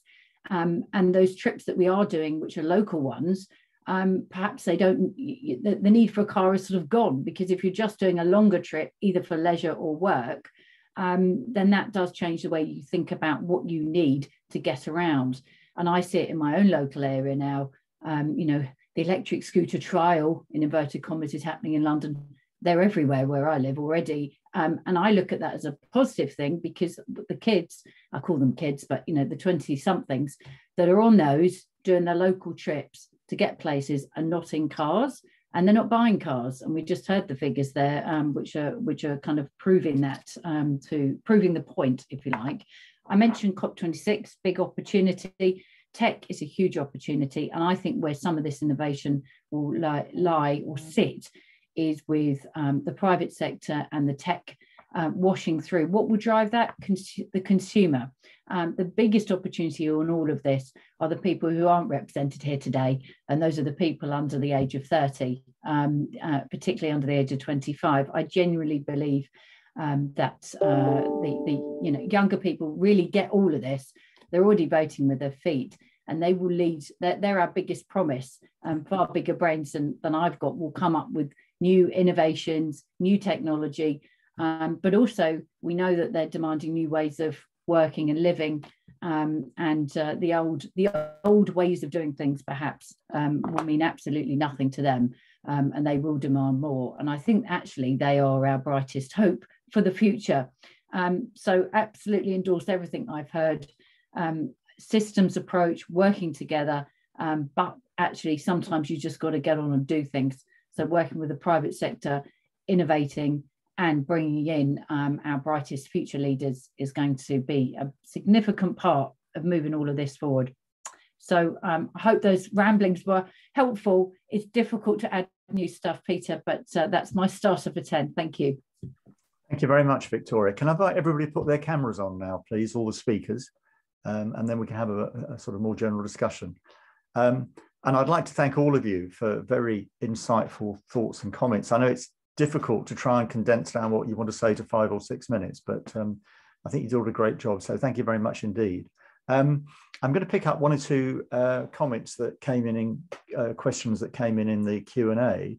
One from, and I think Glenn briefly mentioned this, that Kate Pangborn raised the question about what the speakers think about or what role the speakers see for clearly and directly supporting grassroots local third sector organisations run by the public or the citizens, if you like, to work the change as an expanding bubble of better practice at the community level. If you'd like to make a comment, could you either wave at me or raise your little electronic hand, please?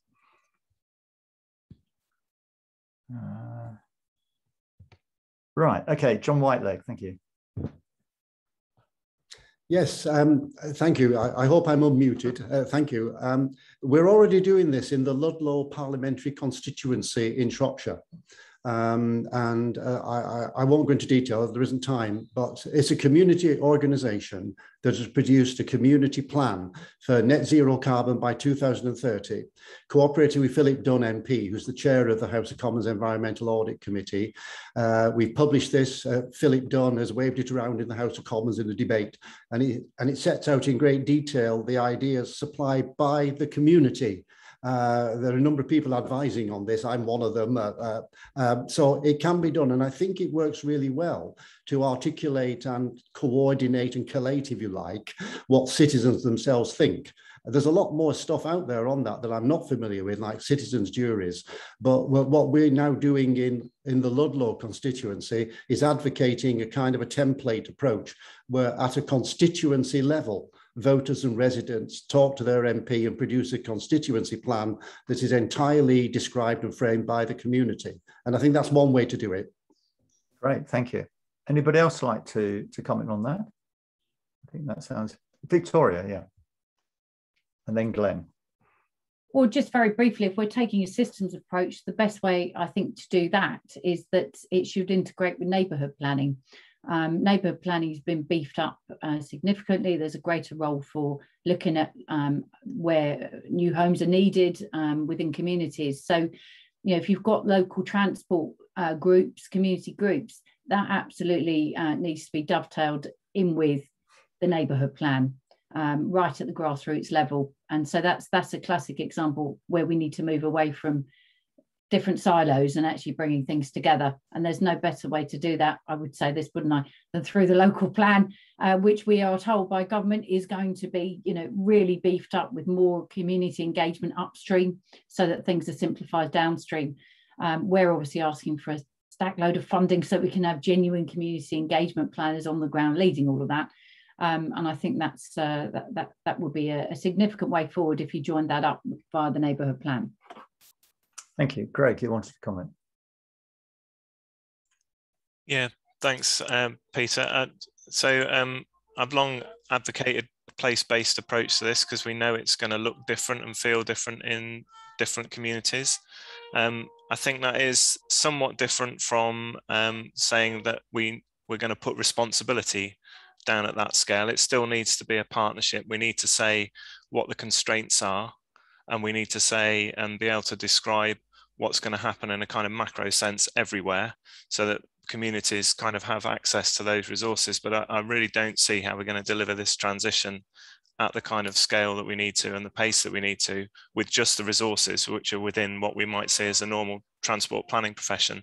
So we definitely have to reach out to all the expertise that's out there and also to connect to how people actually want things to work in their areas. I think we'll see a lot of innovation. I think if you wanted to see how the last mile should be fixed, talk to people about how they do it and how they could do it, for example. Thanks. Thanks very much. Anybody else want to pick up on this one? Yeah, Glenn, yeah. I think for me, the community group focus really resonates with the notion that we need to be influencing politics and politicians. I'm just at the early stages of reading a book called The New Climate War by Michael Mann, which I can recommend to people. And that's all about deflection. And I'll come to reference to storytelling from Paul in a moment. And the emphasis there is that those that want the status quo are pointing the finger at individual behavior change. It's us, the consumer, that has to change, not the system, not the producer and the supplier. And of course, we can all change our behaviours, but we really need to be changing the system. And the agency we have to do that is through influencing and supporting our local politicians. And here's where I worry. I absolutely agree in one sense with Paul's point about stories and the power of storytelling. But let's be very clear, there are lots of vested interests making up their own stories. To give you an example from the US, gun control, how many lives are lost. The story that's being told for those who want to protect the status quo and sell guns is guns don't kill people, people kill people. There's a story for you. There's a story that will happily confuse anyone who's saying guns are the problem. And this is what we're going to see. Interestingly, only this morning on social media was the announcement that the Murdoch press have decided to go from supporting climate change denial to supporting net zero. Well, that's an interesting change. They're going to change their story that's going to influence millions and millions of voters. And so, yes, I think our agency as individuals, we need to be storytellers, but my worry is that by all of us telling our own story, as we've done this morning, it's actually going to create confusion, and confusion is exactly what the status quo wants, because it slows down the momentum to go in the direction we need. You succeeded in rousing Paul, who desperately wants to make a short response, please, Paul. Yeah. So of course, Glenn, you're right. But you know, your example, we really shouldn't get into American politics, but your example of guns is a power of stories which are generated and supported by money. And if it's true that the money and the influence from a certain media empire is going to fall behind the need for net zero, that's really great news. The point, I think we've got to understand, stories will be told. Right? So if we think we've got a better story or a story that delivers better outcomes than the others, then the onus is on us to tell it. And no, we mustn't all have our own story because, you know, we'll get lost in the noise. But we've got to generate some compelling visions of how life will be better our way. Right? At the moment, all our stories are negative stories. We've got to take people's cars away. Right? What do you think? How do you think people are going to react? You know, oh, well, you're going to have to walk more. Really? You know, we've got to help people to see a better future. So, you know, I hear what you say. It's not just stories, but stories also lead government, right? This really, really important point. Government will only lead insofar as they believe that people will follow. And when they think that the ball is rolling, they'll absolutely put the resources and their voice behind it, but they're very reluctant to try and start the ball rolling because they don't want to be out ahead of everybody too much. Okay, thank you. I'm going to move on to a different point now, actually, which has come up in a couple of the questions. First of all, Gillian Allable made a point, responding particularly something that you said, John, that in fact, if you look at average carbon, per capita carbon emissions for personal travel in countries like Germany and the Netherlands, they're no lower than in the UK, despite the high share of active travel for local trips. And therefore, in a sense, highlighting how active travel is a major contributor is very good in health terms, but when you look at total kilometres travelled, it doesn't really make a big difference. And Graham Penderbury came up with a related point, saying that he felt the biggest challenge was in the 5 to 25 mile range, because that's too far for most people to walk or cycle. It's too short for rail journeys, and often these journeys don't neatly fit along bus corridors. So both questions in a sense about how do we, the active travel, very local trips, but in terms of carbon, it's probably the next range up that's the real challenge. And do people have any suggestions for how we might deal with that? Thank you. You go first, John, yeah. Yeah, okay, just a quick comment. First of all, we tend to get bogged down with data, so I'm going to avoid that. But in places where I've worked in great detail, for example, in Gothenburg and Lund in Sweden and Freiburg and some other German places, the modal share stats are very reliable. We don't even have them in Britain that are reliable. So in those places, it's quite normal to have 30 to 40% of all trips every day by walk and cycle, and a further 20% by public transport, usually 1/4 or 1/3 are by car. Now, when you translate that into per capita carbon emissions, that gets a bit tricky for lots of reasons. So I'm not going to go there, but I think we've got to be careful about international comparisons and make sure we look at the actual overall policies, the way those are implemented at the local level, and geography. you know, it's quite clear that in rural Sweden, we have very much reduced per capita emissions compared to in Shropshire, where I'm now trying to work with the council, who are very uncooperative, that 37% of all our carbon emissions are from the transport sector. It's over 40% in places like Devon. So there is a statistical argument, which I don't think is appropriate for today. But the important thing is to emphasize what we can do to alter modal split data, what we can do to change behavior, and what we can do to actually promote policies which benefit everybody. I think Lord Deben made the point, and other people have made the point, and I don't see any of this as anti-motorist. I want to see lots less car use. And when you look at places like Freiburg in an urban area in Germany, and parts of Sweden where I lived, rural areas, there's a much higher percentage of use of non-car alternatives. So that's where we're heading for, and we can demonstrate that the policies work.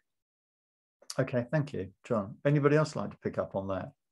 The challenge of the beyond the walking and cycling range of trips. Glenn? Yeah, maybe this will be a little bit superficial, particularly after John's reference to data. But I think the first question is, will it remain a 5 to 25 mile window in terms of that high volume of trips? And in two respects, that might change. Well, first of all, that, as we know from Victoria's world of planning, and there's a lot of contention at the moment around the 15-minute neighbourhood. But if we're starting to move the activities that people are looking to access closer to where they live, then the distribution may shift more towards 5 to 10, 5 to 15 miles. Then that becomes within reach of the new technologies like e-bikes and so on. But into that mix as well, of course, is the role of digital substitution for some people some of the time. So I think it's not as straightforward as it has been in the past of saying, how do we replace a 20-mile car journey with something else? Because clearly that's challenging as things currently stand unless we invest massively in public transport. And I think to some extent that's an old-fashioned framing now of the situation that we're facing and the opportunities. Okay, so to sort of paraphrase what I think you're saying, Glenn, is that the answer to how you replace a 20-mile car trip might be within a 1 or 2 mile trip by walking or cycling or something, or even doing things over the internet instead. In part, yes. Yeah, in part, yeah. Okay, Victoria, you wanted to come in on that? Yes, I mean, I completely agree with what Glenn's just said, actually, that I do think that the pandemic has been a real game changer and that we are going to be reframing the context, because what I've tried to explain probably a bit badly before is that I think our travel patterns are going to have changed, but will continue to a certain element to stay as they were and in the pandemic. And it just to show you a structural change which would have been unthinkable perhaps in town planning terms 2 years ago. Just today the government's launched consultation to keep in place the changes that they made that enable temporary structures and outside stuff to happen on high streets. Now, in licensing terms before, this was a big no, we're not having it. It's actually been so popular and actually to some extent has saved the high streets, and we all know in our local area there's a lot more going on than perhaps would have been outside. For the government to now launch a formal consultation basically to make these changes permanent is an indication that the 20-minute or 15-minute neighbourhood isn't just a back of the fag packet. This is actually now happening real time, because if these changes become permanent, they do provide a real structural change and a lifeline to our local neighbourhoods to actually keep us a lot more local as we work local. Not all of us, as we work a lot more local. We're home sort of 3 days a week and there's stuff going on, markets, outside stuff. So I think going forward, that not for everybody, but for people who can work in an agile way, that they will probably choose to work from home 2 to 3 days a week, which sees them living in a very micro world, and then doing a longer journey, longer than that 25 mile potentially, or 25 minutes, sorry, I didn't, but a much longer journey, which may involve a 2-hour train journey, either to go and see friends or family or for work. But the rest of the time, I think there's an opportunity. We actually bake in a lot more hyper local mobility than we've ever thought possible, because people quite like that actually, and they do get the story of actually traveling less, being in the local area my own travel habits have changed and will continue to. And I'm doing exactly what Glenn's doing. So I'm staying local today, hyper local, may walk somewhere a bit later, that's about it. Tomorrow I'll be getting on a train to Manchester to attend a conference, and then I'll be hyper local again on Friday. And, you know, when I get back, I don't need a car for any of that. And, you know, I can see that whole business model looking quite precarious for people owning cars going in if what we're seeing, these structural changes continue. And you know, this is a systems approach. This is planning policy that, as I said, you know, it would have been a real no-no to have all of this stuff continuing, but they're seriously consulting on it. And I would encourage anybody listening who's interested in that to respond, because that means that 20-minute neighbourhoods can actually become a real thing, because the viability of places to stay open on, you know, dwindling high streets is suddenly a game changer. Thank you.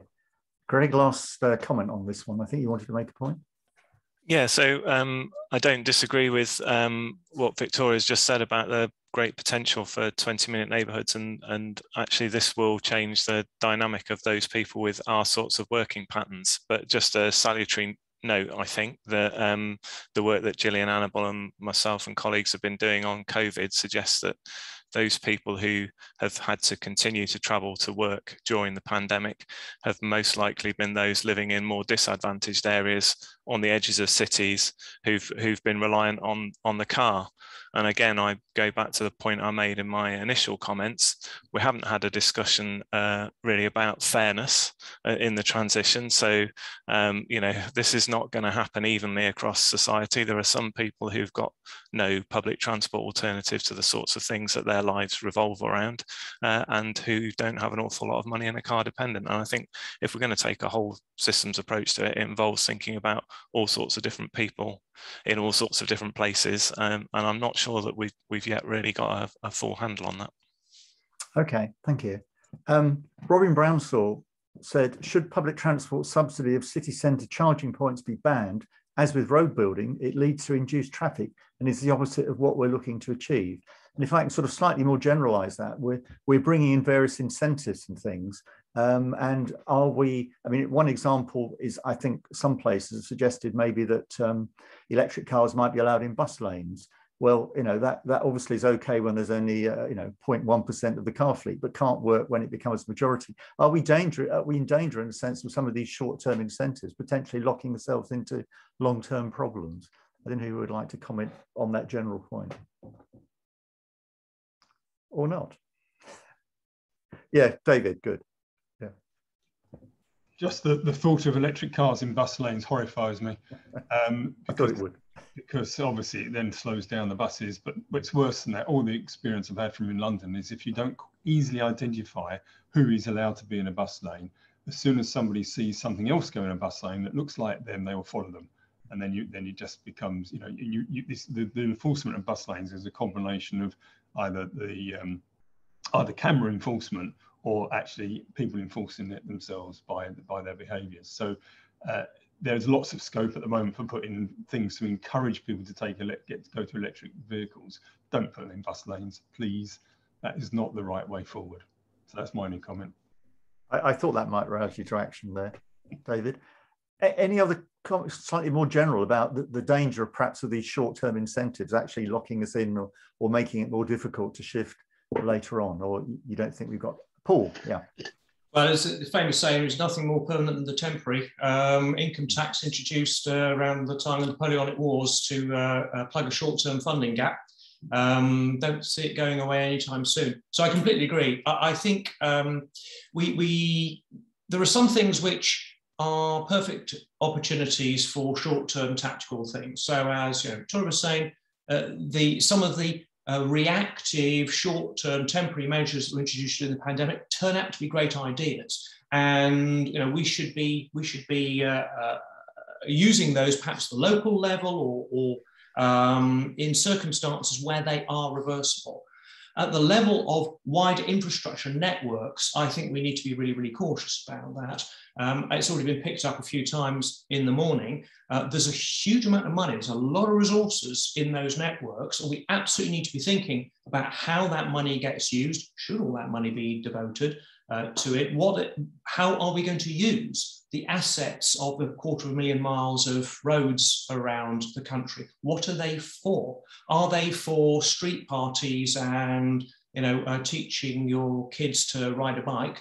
Are they for cycling? Are they for e-bikes? Are they for last mile? Or are they just going to be for 1.5 tons of metal accelerating at 30 miles an hour?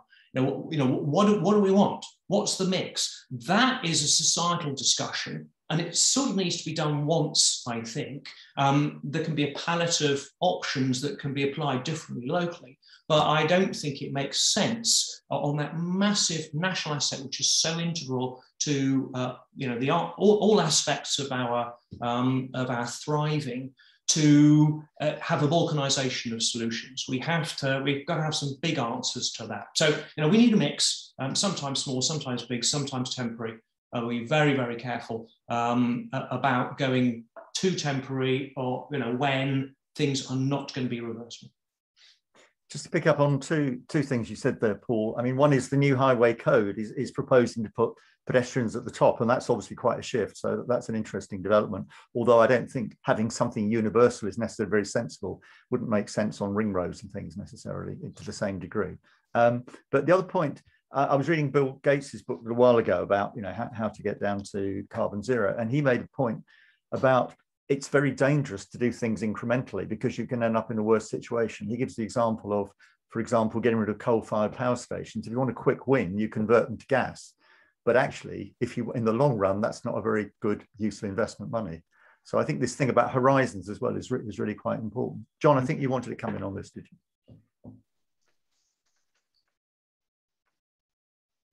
Just a quick comment. I think it was Paul used the phrase big ideas, which is something that buzzes around in my small head quite a lot. And I suspect that, and this is self-criticism, by the way, not of anyone else in this discussion, I suspect that we're all focusing too much on the detail and not enough on the big ideas. And I keep floating the thought that if we are going to decarbonise transport, and we are going to deal with social justice, and we are going to deal with public health, and we are going to deal with congestion, all these things actually require the same small number of big ideas. Usually I get shot down at this point, but I need to throw them into this discussion. So what I will do next Monday when I'm in charge, when I'm the fat controller of transport in the United Kingdom, is have totally free fare public transport. All public transport in Britain, well, England, let's say, will be free, right? And that will be funded by a general dynamic road pricing model that will apply across the whole country. We'll have Vision Zero, we'll have 20 miles per hour on every residential road, we'll abolish pavement parking. The list gets a bit longer, but the main things are full free fare public transport, Vision Zero, 20 miles per hour, and car-free cities and car-free towns. And that then requires a detailed process of engagement and information. And I think this has cropped up already. The population, citizens, residents are not really being encouraged to think about things more deeply and more widely. And I'm part of the problem. I argue about let's build a new cycle path, from a particular school to a particular catchment area. So I'm messing about in the detail.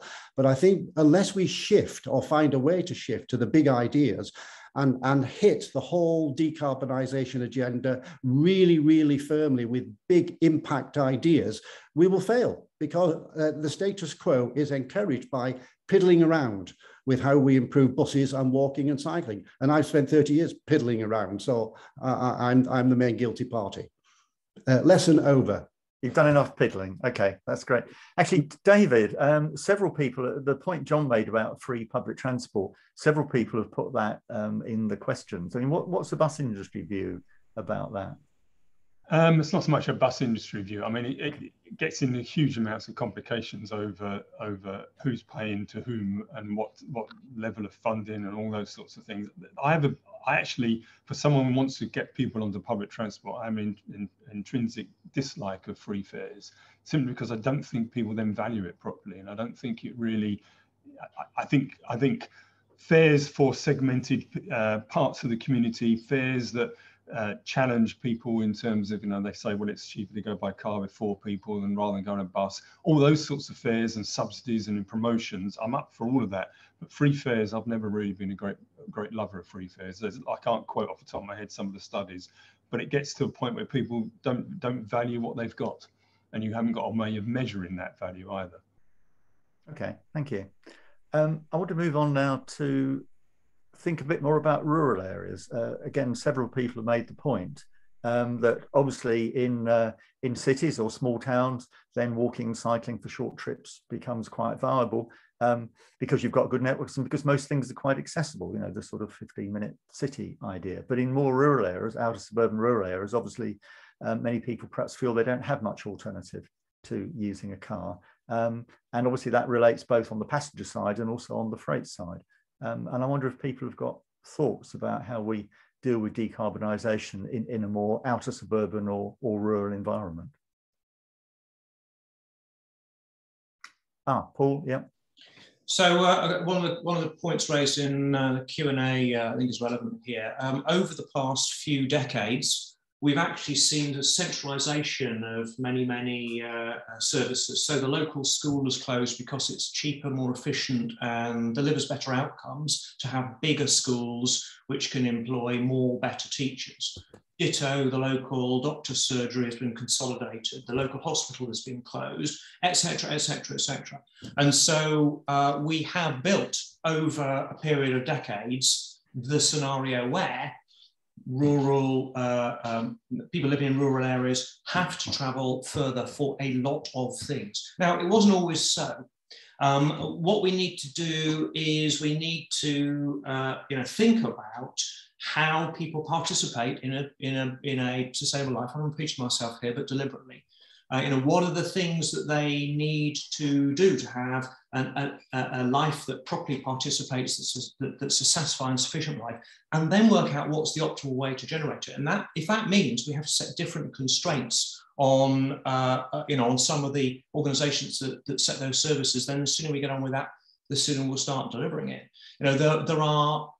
The cities are more efficient because people are more closely packed. That is a statement of geometry that isn't going to go away. But that doesn't mean that we are doomed to operate lower density areas in the way that we do today. We do have choices, but we're going to have to recognise that the choices are encoded into the built environment, encoded into the way that we provide our services, and there isn't a magic way to fix this. So we have to have the courage to open those constraints, or we're going to get what we've always got. Okay, thank you very much. Yeah, Lauren, please.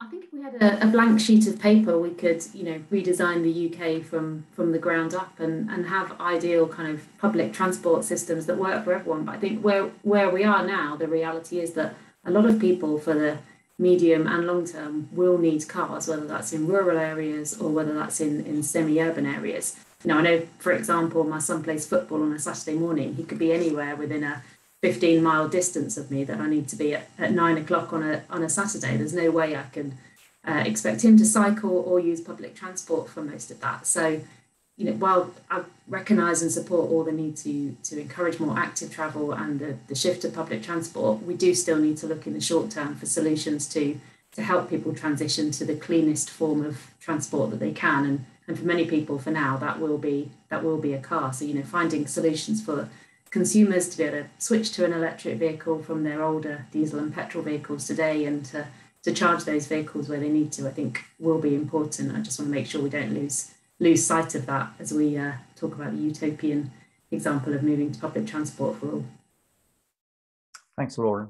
Alan, on the sort of freight logistics side, last mile deliveries is very fashionable at the moment, but in more rural areas or outer suburban areas, I mean, what are the options there? Obviously electrification, but are there options to maybe do deliveries in conjunction with public transport operators in more rural areas, or are drones a serious proposition? What do you think?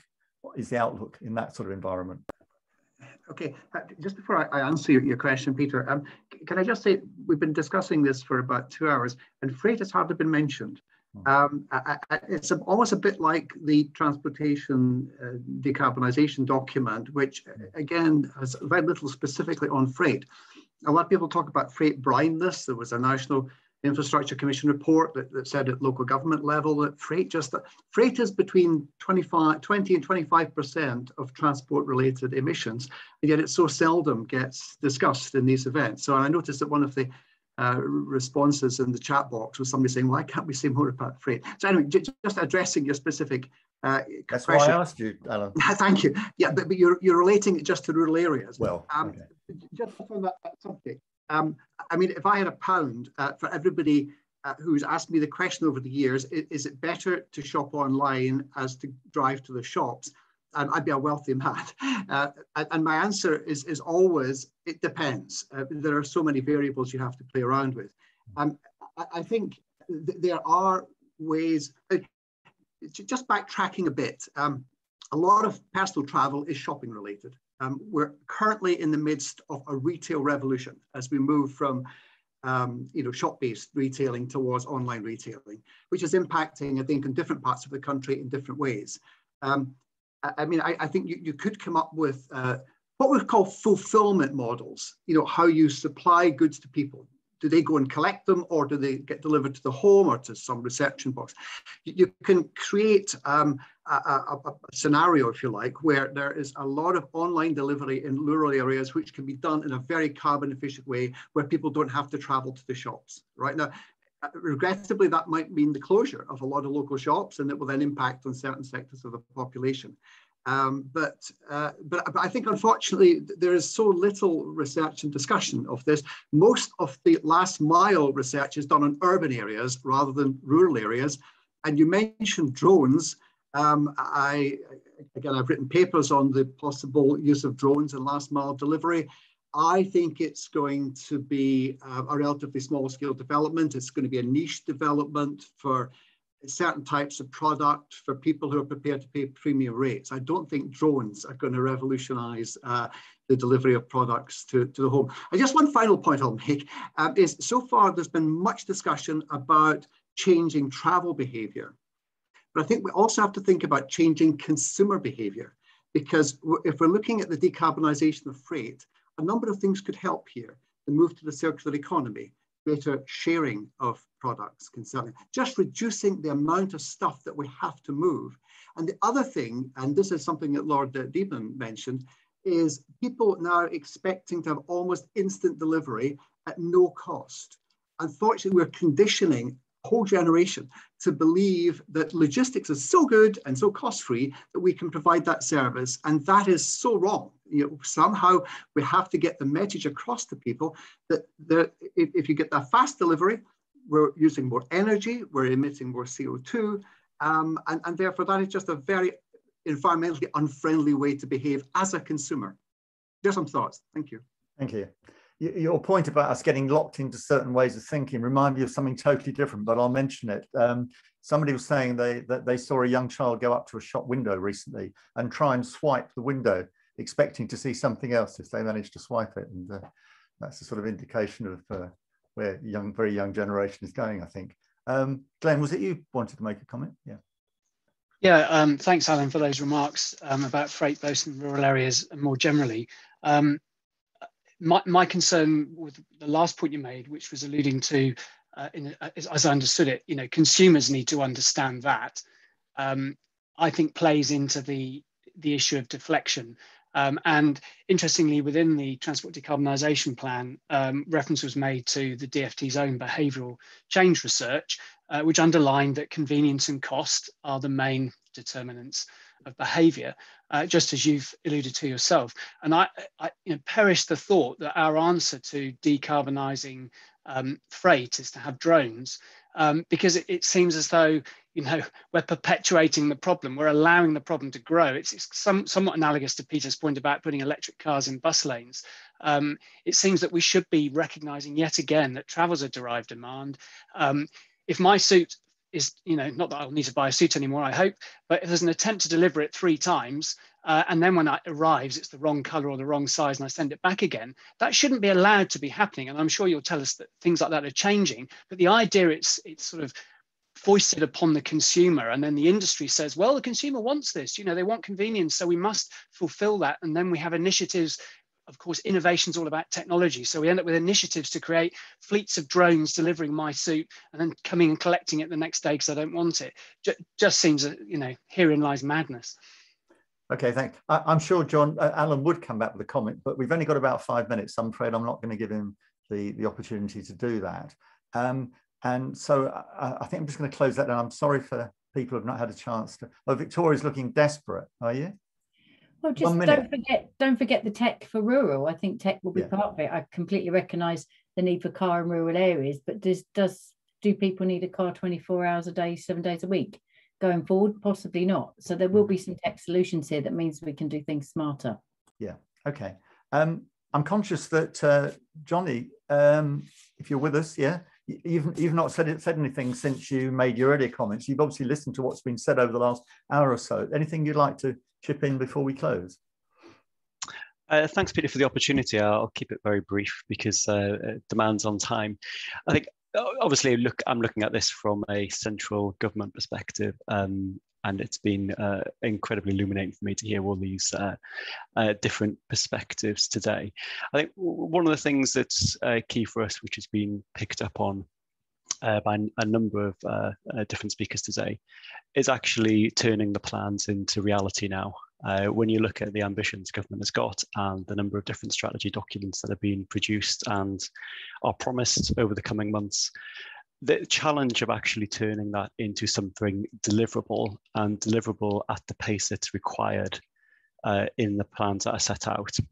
You look, for instance, at the transport decarbonisation plan, and you look at the scale of impact that's planned from 2025 onwards. A significant amount of work needs to happen between now and then to begin making that a reality.